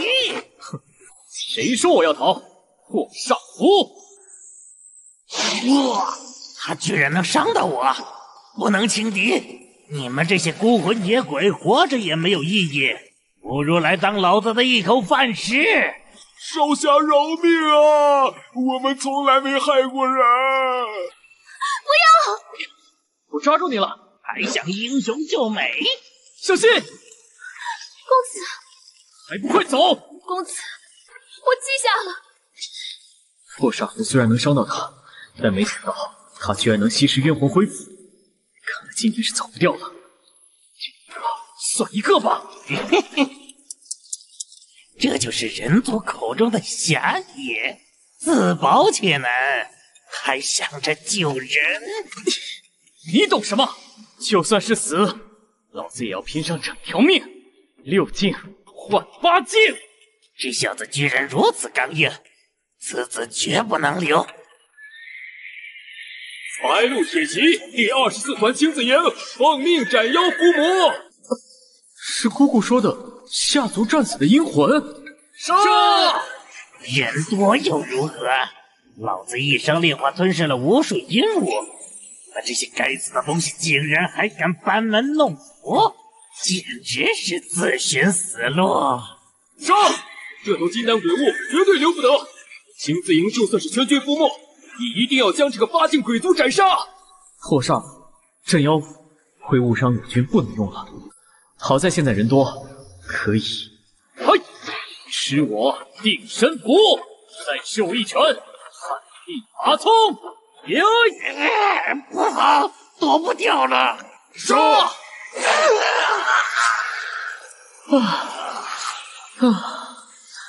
消耗太大了。晚辈林昭，下族藩属大陈王朝后裔，多谢诸位。少侠为天下生民出拳，我等助阵，责无旁贷。青子营就此告辞。80万甲士阴魂镇守山河，这么大的手笔，真是难以想象，姑姑是怎么做到的？距离扶苏长城只有3天的行程了，干粮不够了，得补充了。是军队，这是魔族，还有下族阴魂。下族阴魂在阻止魔族去扶苏长城。撤退吧，再打下去已经没有意义了。证明我们是到不了扶苏长城的。林心楚的这手布局实在太可恶了，万阴魂守山河，他想得出来，传令吧。后山小路撤退。我这边似乎是魔族的退兵路线，我若是能拖住对方逃离，等下族将士阴魂追杀过来，可以里应外合，将这支魔族军队尽数斩杀，一个不留。该死的林心楚，该死的下族，死都死了还来碍事。快点走吧，晚了小心被下族追上。哪里走？有人族武夫，杀！这小子是个6境武夫，不能让这小子阻挡我们撤退，不然后果不堪设想。让6境的我族勇士上，给我用最快的速度斩杀了他。去死！剑兽，明月，你回来！哼，我可不只是6进5步，这道路狭窄，最多同时面对3人，我只要撑到下族将士们过来就行了。杀！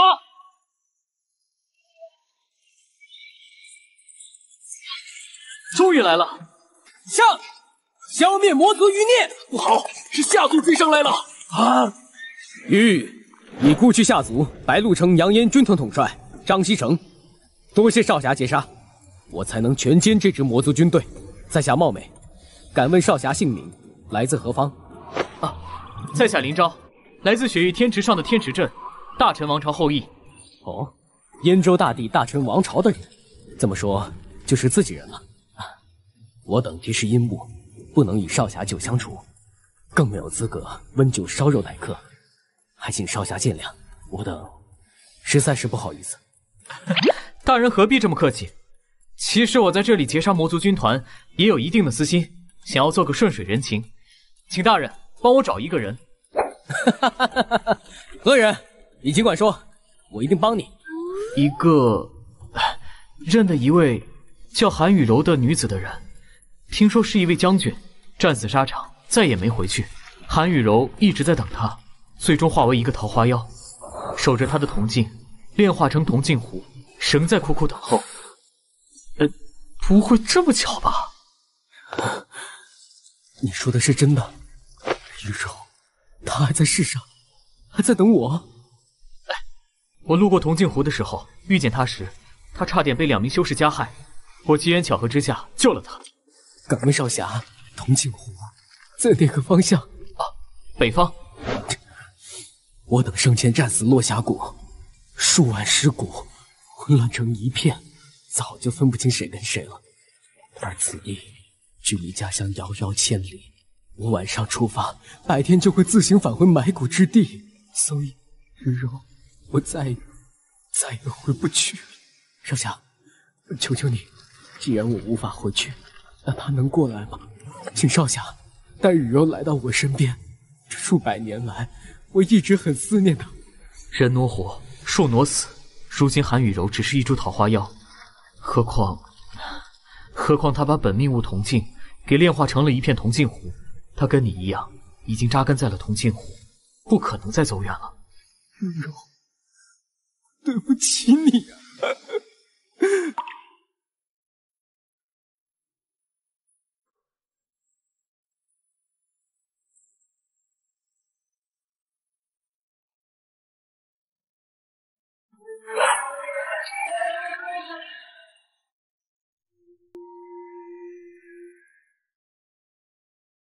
之前他不知道你的生死，你也不知道他的下落，至少现在知道了。如果你愿意，可以写一封信，在我归城的时候带给他就是了。好，帅帐一击中，我就不邀请少侠过去了。我这就写，就在这里写。好像有点多，麻烦你了。没事，你俩700年没见了，是得多说点。我一个死人阴物，无以报少侠大恩，请少侠务必收下此物，否则张西城心中难安。此乃在下生前所缔结的5副将军胆，赠与少侠。若是能炼化增进修为，不失为一份机缘。谢了。山水一城，有幸遇张西城，在下一样，有幸遇林兆。不愧是神秘的扶苏长城，到处都是剑修出城去杀妖、诛邪、灭魔。要进城过来登记吧，小兄弟，看样子是第一次来，那我可得和你说道说道。我和你说呀，当年妖族魔族数百万之众联合南下，大商束手无策，只能坐以待毙的时候，扶苏长城从天而降，城墙上剑气丛杂，武道气韵浓郁，虽然无人镇守，却硬生生的将数百万之众的妖族魔族联军给吓退了。这扶苏长城必然出自某位圣贤大能的手笔。的确，这等事非圣贤不能为之。你叫林昭，来自雪域天池大陈王朝后裔。你要小心啊！前辈，这是何意？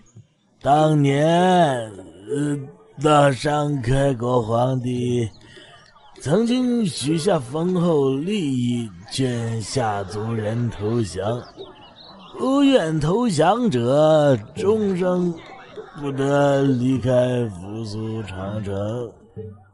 所以现在还在这扶苏长城的人，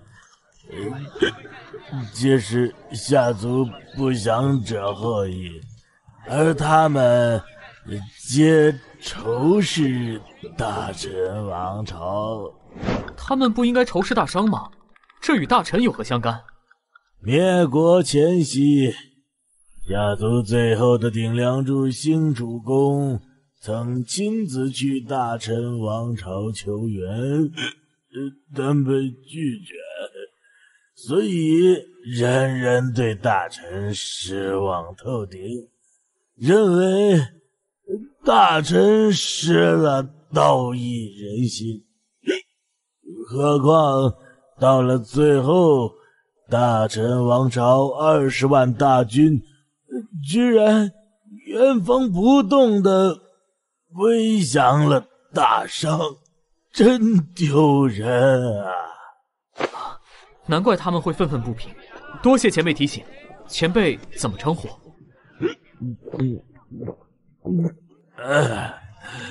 城内的人都叫我老龙头。记得在扶苏长城好好修行，莫惹是非。大陈王朝的人在这里可不兴出头的，进去吧。不愧是我12境剑仙龙在天的弟弟龙在天教出来的弟子，这般性情醇厚的才好啊！哎呀！大陈王朝的怕死鬼，你来扶苏长城做什么？小孩子不懂事，不能生气，不能生气。去城墙上散散心吧。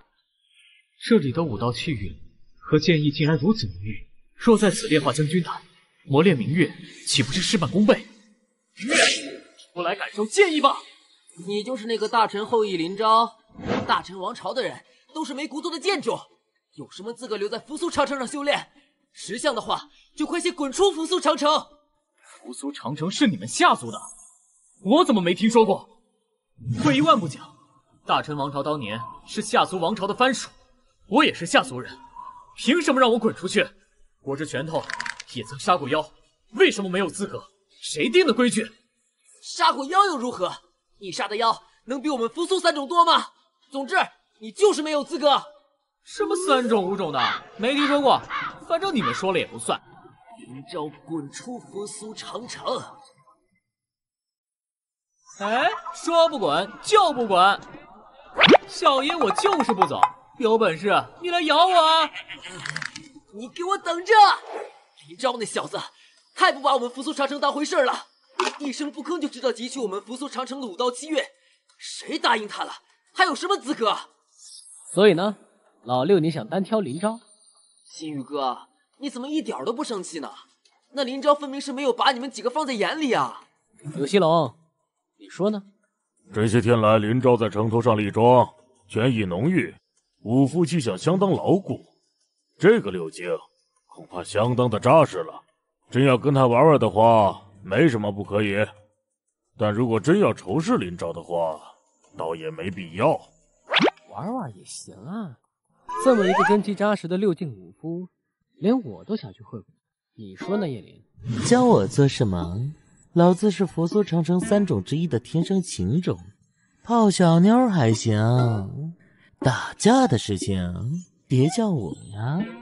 何况我觉得林昭还不错，做事沉稳，来了扶苏长城这么久，被那么多孩子追着骂，人家还过一次嘴吗？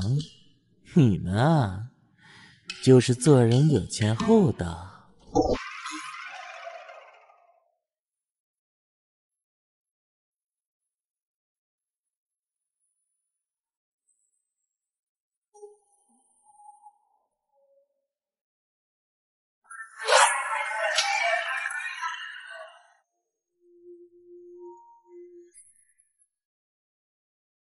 我们扶苏三种缺一不可，不去也得去。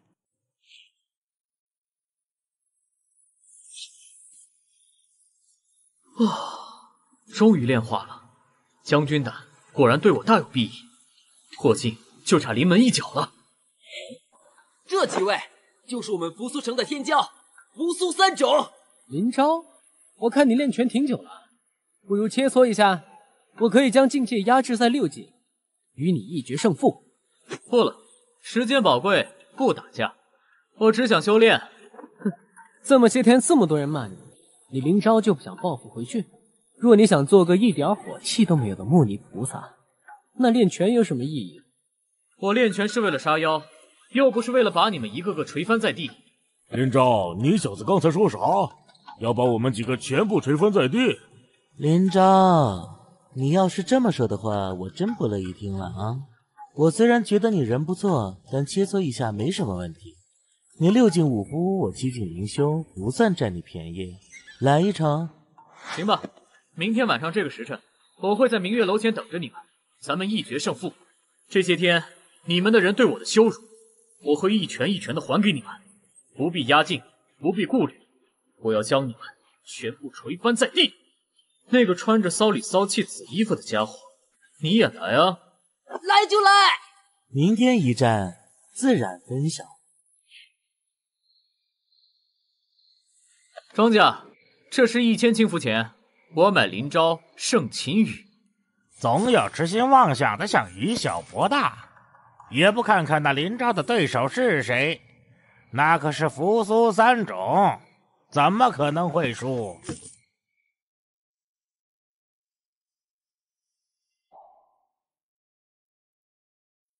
林昭，切磋一下。可以，你对我最为憎恨，我最想打的也是你。废话这么多，看掌！啊！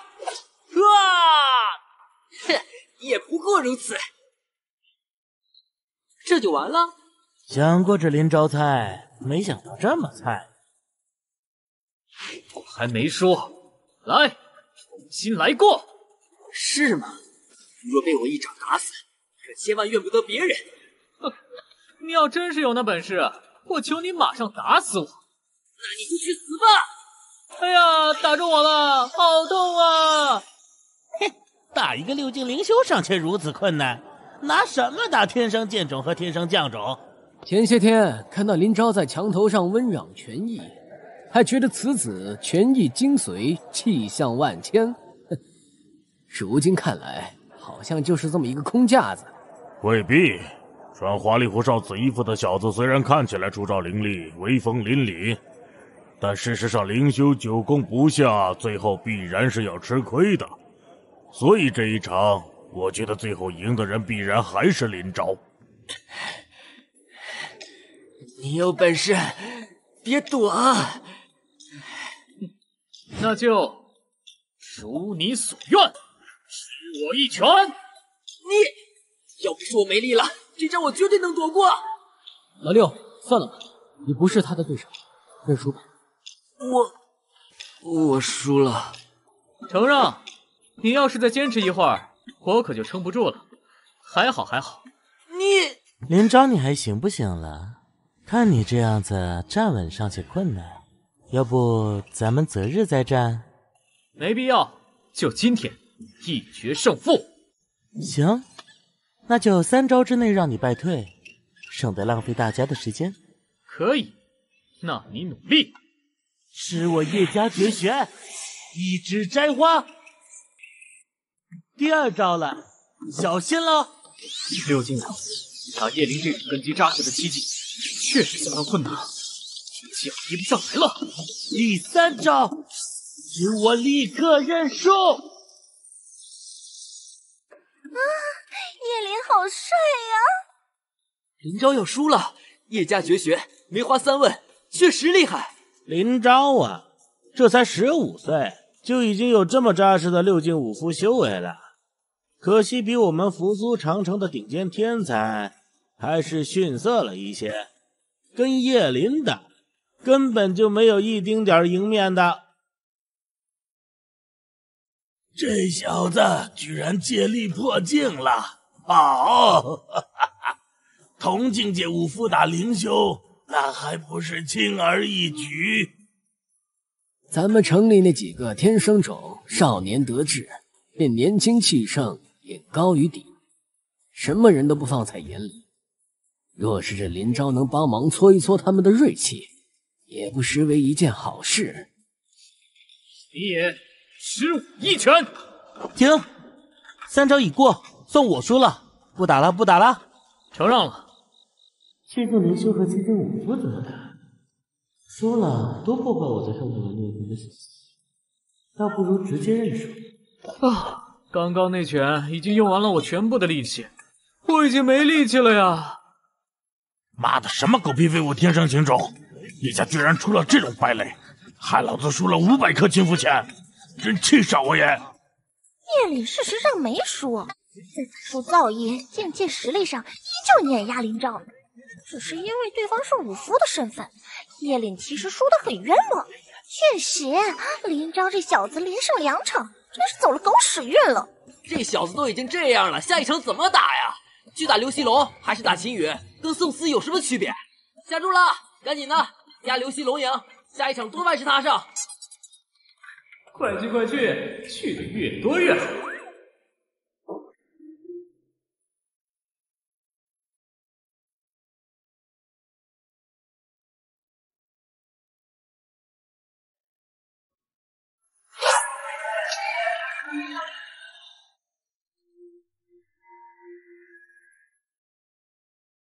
来，七进五夫对七进五夫，绝域天池，林昭。正合我意，辅佐长城，刘西龙。气冲，有事。这就不行了，实在不行就认输，输在我刘西龙的拳下，不丢人的。除非我倒地不起，否则我绝不认输。那就让你倒地不起。昨天你在城头上何等意气风发，说要把我们扶苏长城的年轻一辈高手全部锤翻在地。今天机会就在眼前，过了我这一关，就只剩下秦羽了。你所愿。实力还是差距太大了，这还没怎么打呀。林昭基本上无法正面接住刘西龙的拳头，一拳就被人崩开了拳头，没得打的。这刘西龙不但拳法极高，肉身也打磨得极好，算得上当今最强的七进头，还是天生将领。7岁时就觉醒了一颗武胆，15岁就已经打磨成了一颗将军胆，浑身气力源源不绝，力量比林昭强。这场根本没有什么悬念，刘西龙必胜。这就是将军胆，林昭也有。不过那小子还不知道，那可不是一般的将军胆啊！这小子怎么回事？本来10拳之内就想解决他的，几乎50拳了。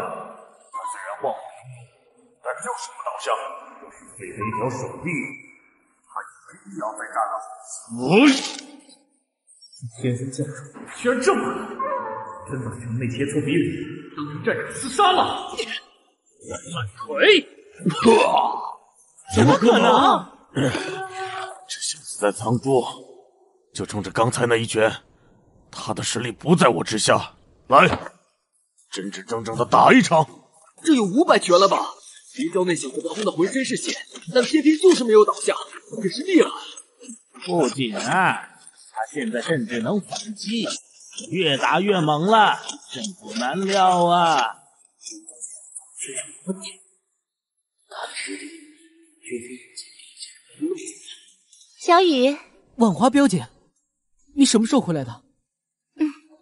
昨晚刚回来，恰好今天早上来看你和林昭的比试。我和林昭的比试？婉华姐就这么确定刘西龙会输？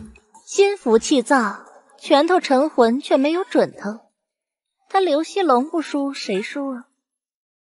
甚至连什么时候输，都是林昭说了算。小雨啊，一会儿你对上林昭的时候，要毕尽全力，不然的话，你也会输。有这么严重？给我认输！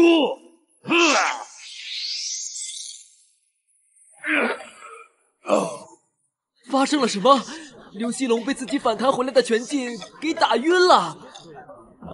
林昭这小子真是走了狗屎运了。刘西龙输的太冤枉了。刘西龙啊，你害老子输了多少钱，你知道吗？秦羽，轮到你了。我？你需要休息一下吗？给我1炷香的时间休息。快下赌注，买秦羽赢！此时不压秦羽，更待何时啊？现在赔率可是1赔2000。那刘西龙已经快要把林昭给打废了，而秦羽是什么样的存在？身为扶苏长城的年轻3杰之一，秦羽和刘西龙的比试那么多场，但刘西龙从来没赢过，这是什么概念？1炷香的时间，够你们去压住了吧？秦羽哥哥，加油！打败这个血雨天池来的野小子！这个林昭卑鄙无耻，用诡计打败了叶凛和刘西龙。秦羽哥哥，你一定要打败他，让他滚出扶苏长城！我们扶苏长城不需要这种小人！秦羽哥哥，加油！看来你女人缘比天生情种还要旺啊！怎么你不叫天生情种？因为我先天剑胎，未来必定成为剑仙。修仙可比谈情说爱有意思多了。秦羽要输给林昭了。秦羽在这一辈也是佼佼者，你为何如此肯定他会输？因林昭修的可是战神胆，居然是天下罕见、万中无一、世间五夫垂涎3尺的战神胆。我们扶苏长城一脉，怕是无人能打过林昭了。规则可没说不准用符箓。神速符启动！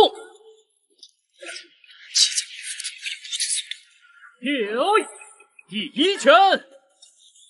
不好，看来得祭出本命飞剑才能获胜了。第2拳！第3拳！搞定！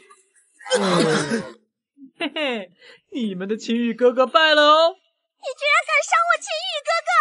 你是故意装柔弱的！哎呦，我的钱呐！我可是公平对决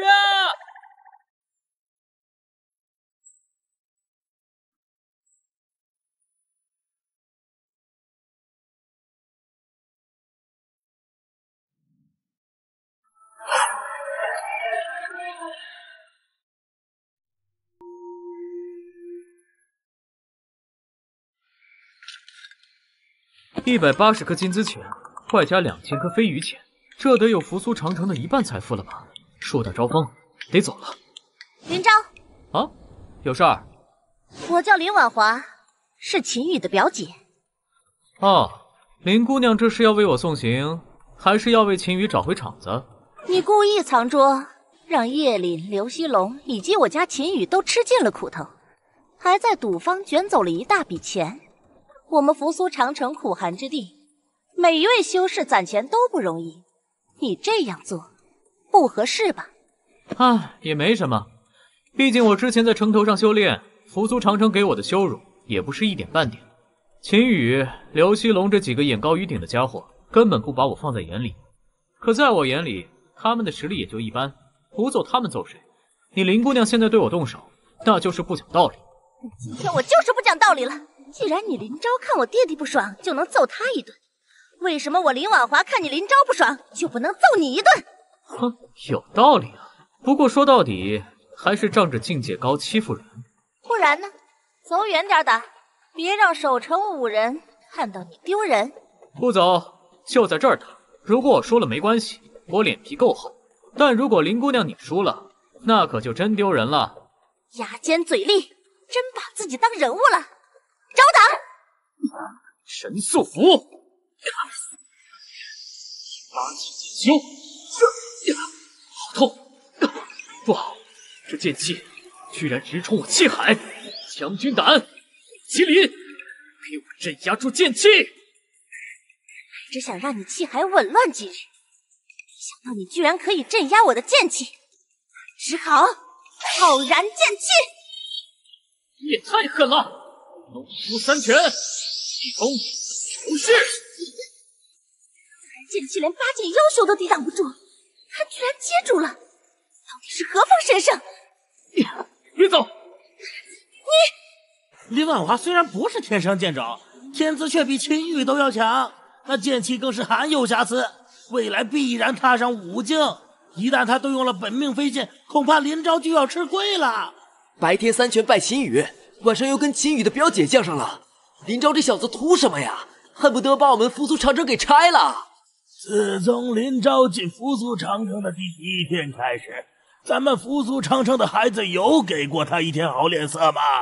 那些小混蛋每天都指着他鼻子让他滚，凭什么让人家挨骂不还口，挨打不还手？就凭咱们特别擅长抱团欺负外乡人？这……放开！梅华，杀了这个狂徒！上来把本命飞剑，不对，他才是真剑！真想杀我！境界相差太大了，我的拳头影响不了飞剑，必须用奋勇符和神速符弥补境界差了。给我停！明月！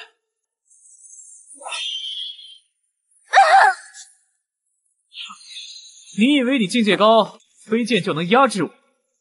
我师姐给的飞剑品质远胜于你。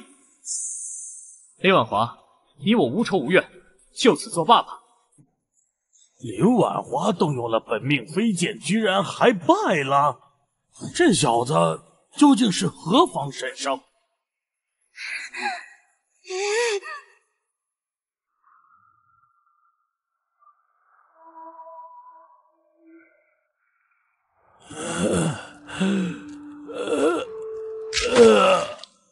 老人家，醒醒，不能睡过去。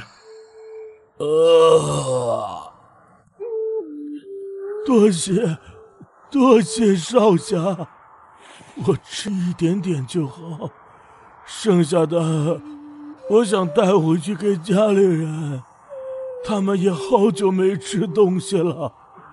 老人家，你们这是要去做什么呀？3年寒冬，地里什么庄稼都长不出来了，我们要去割埋在雪下面的荒草，没有就挖地底下的草根。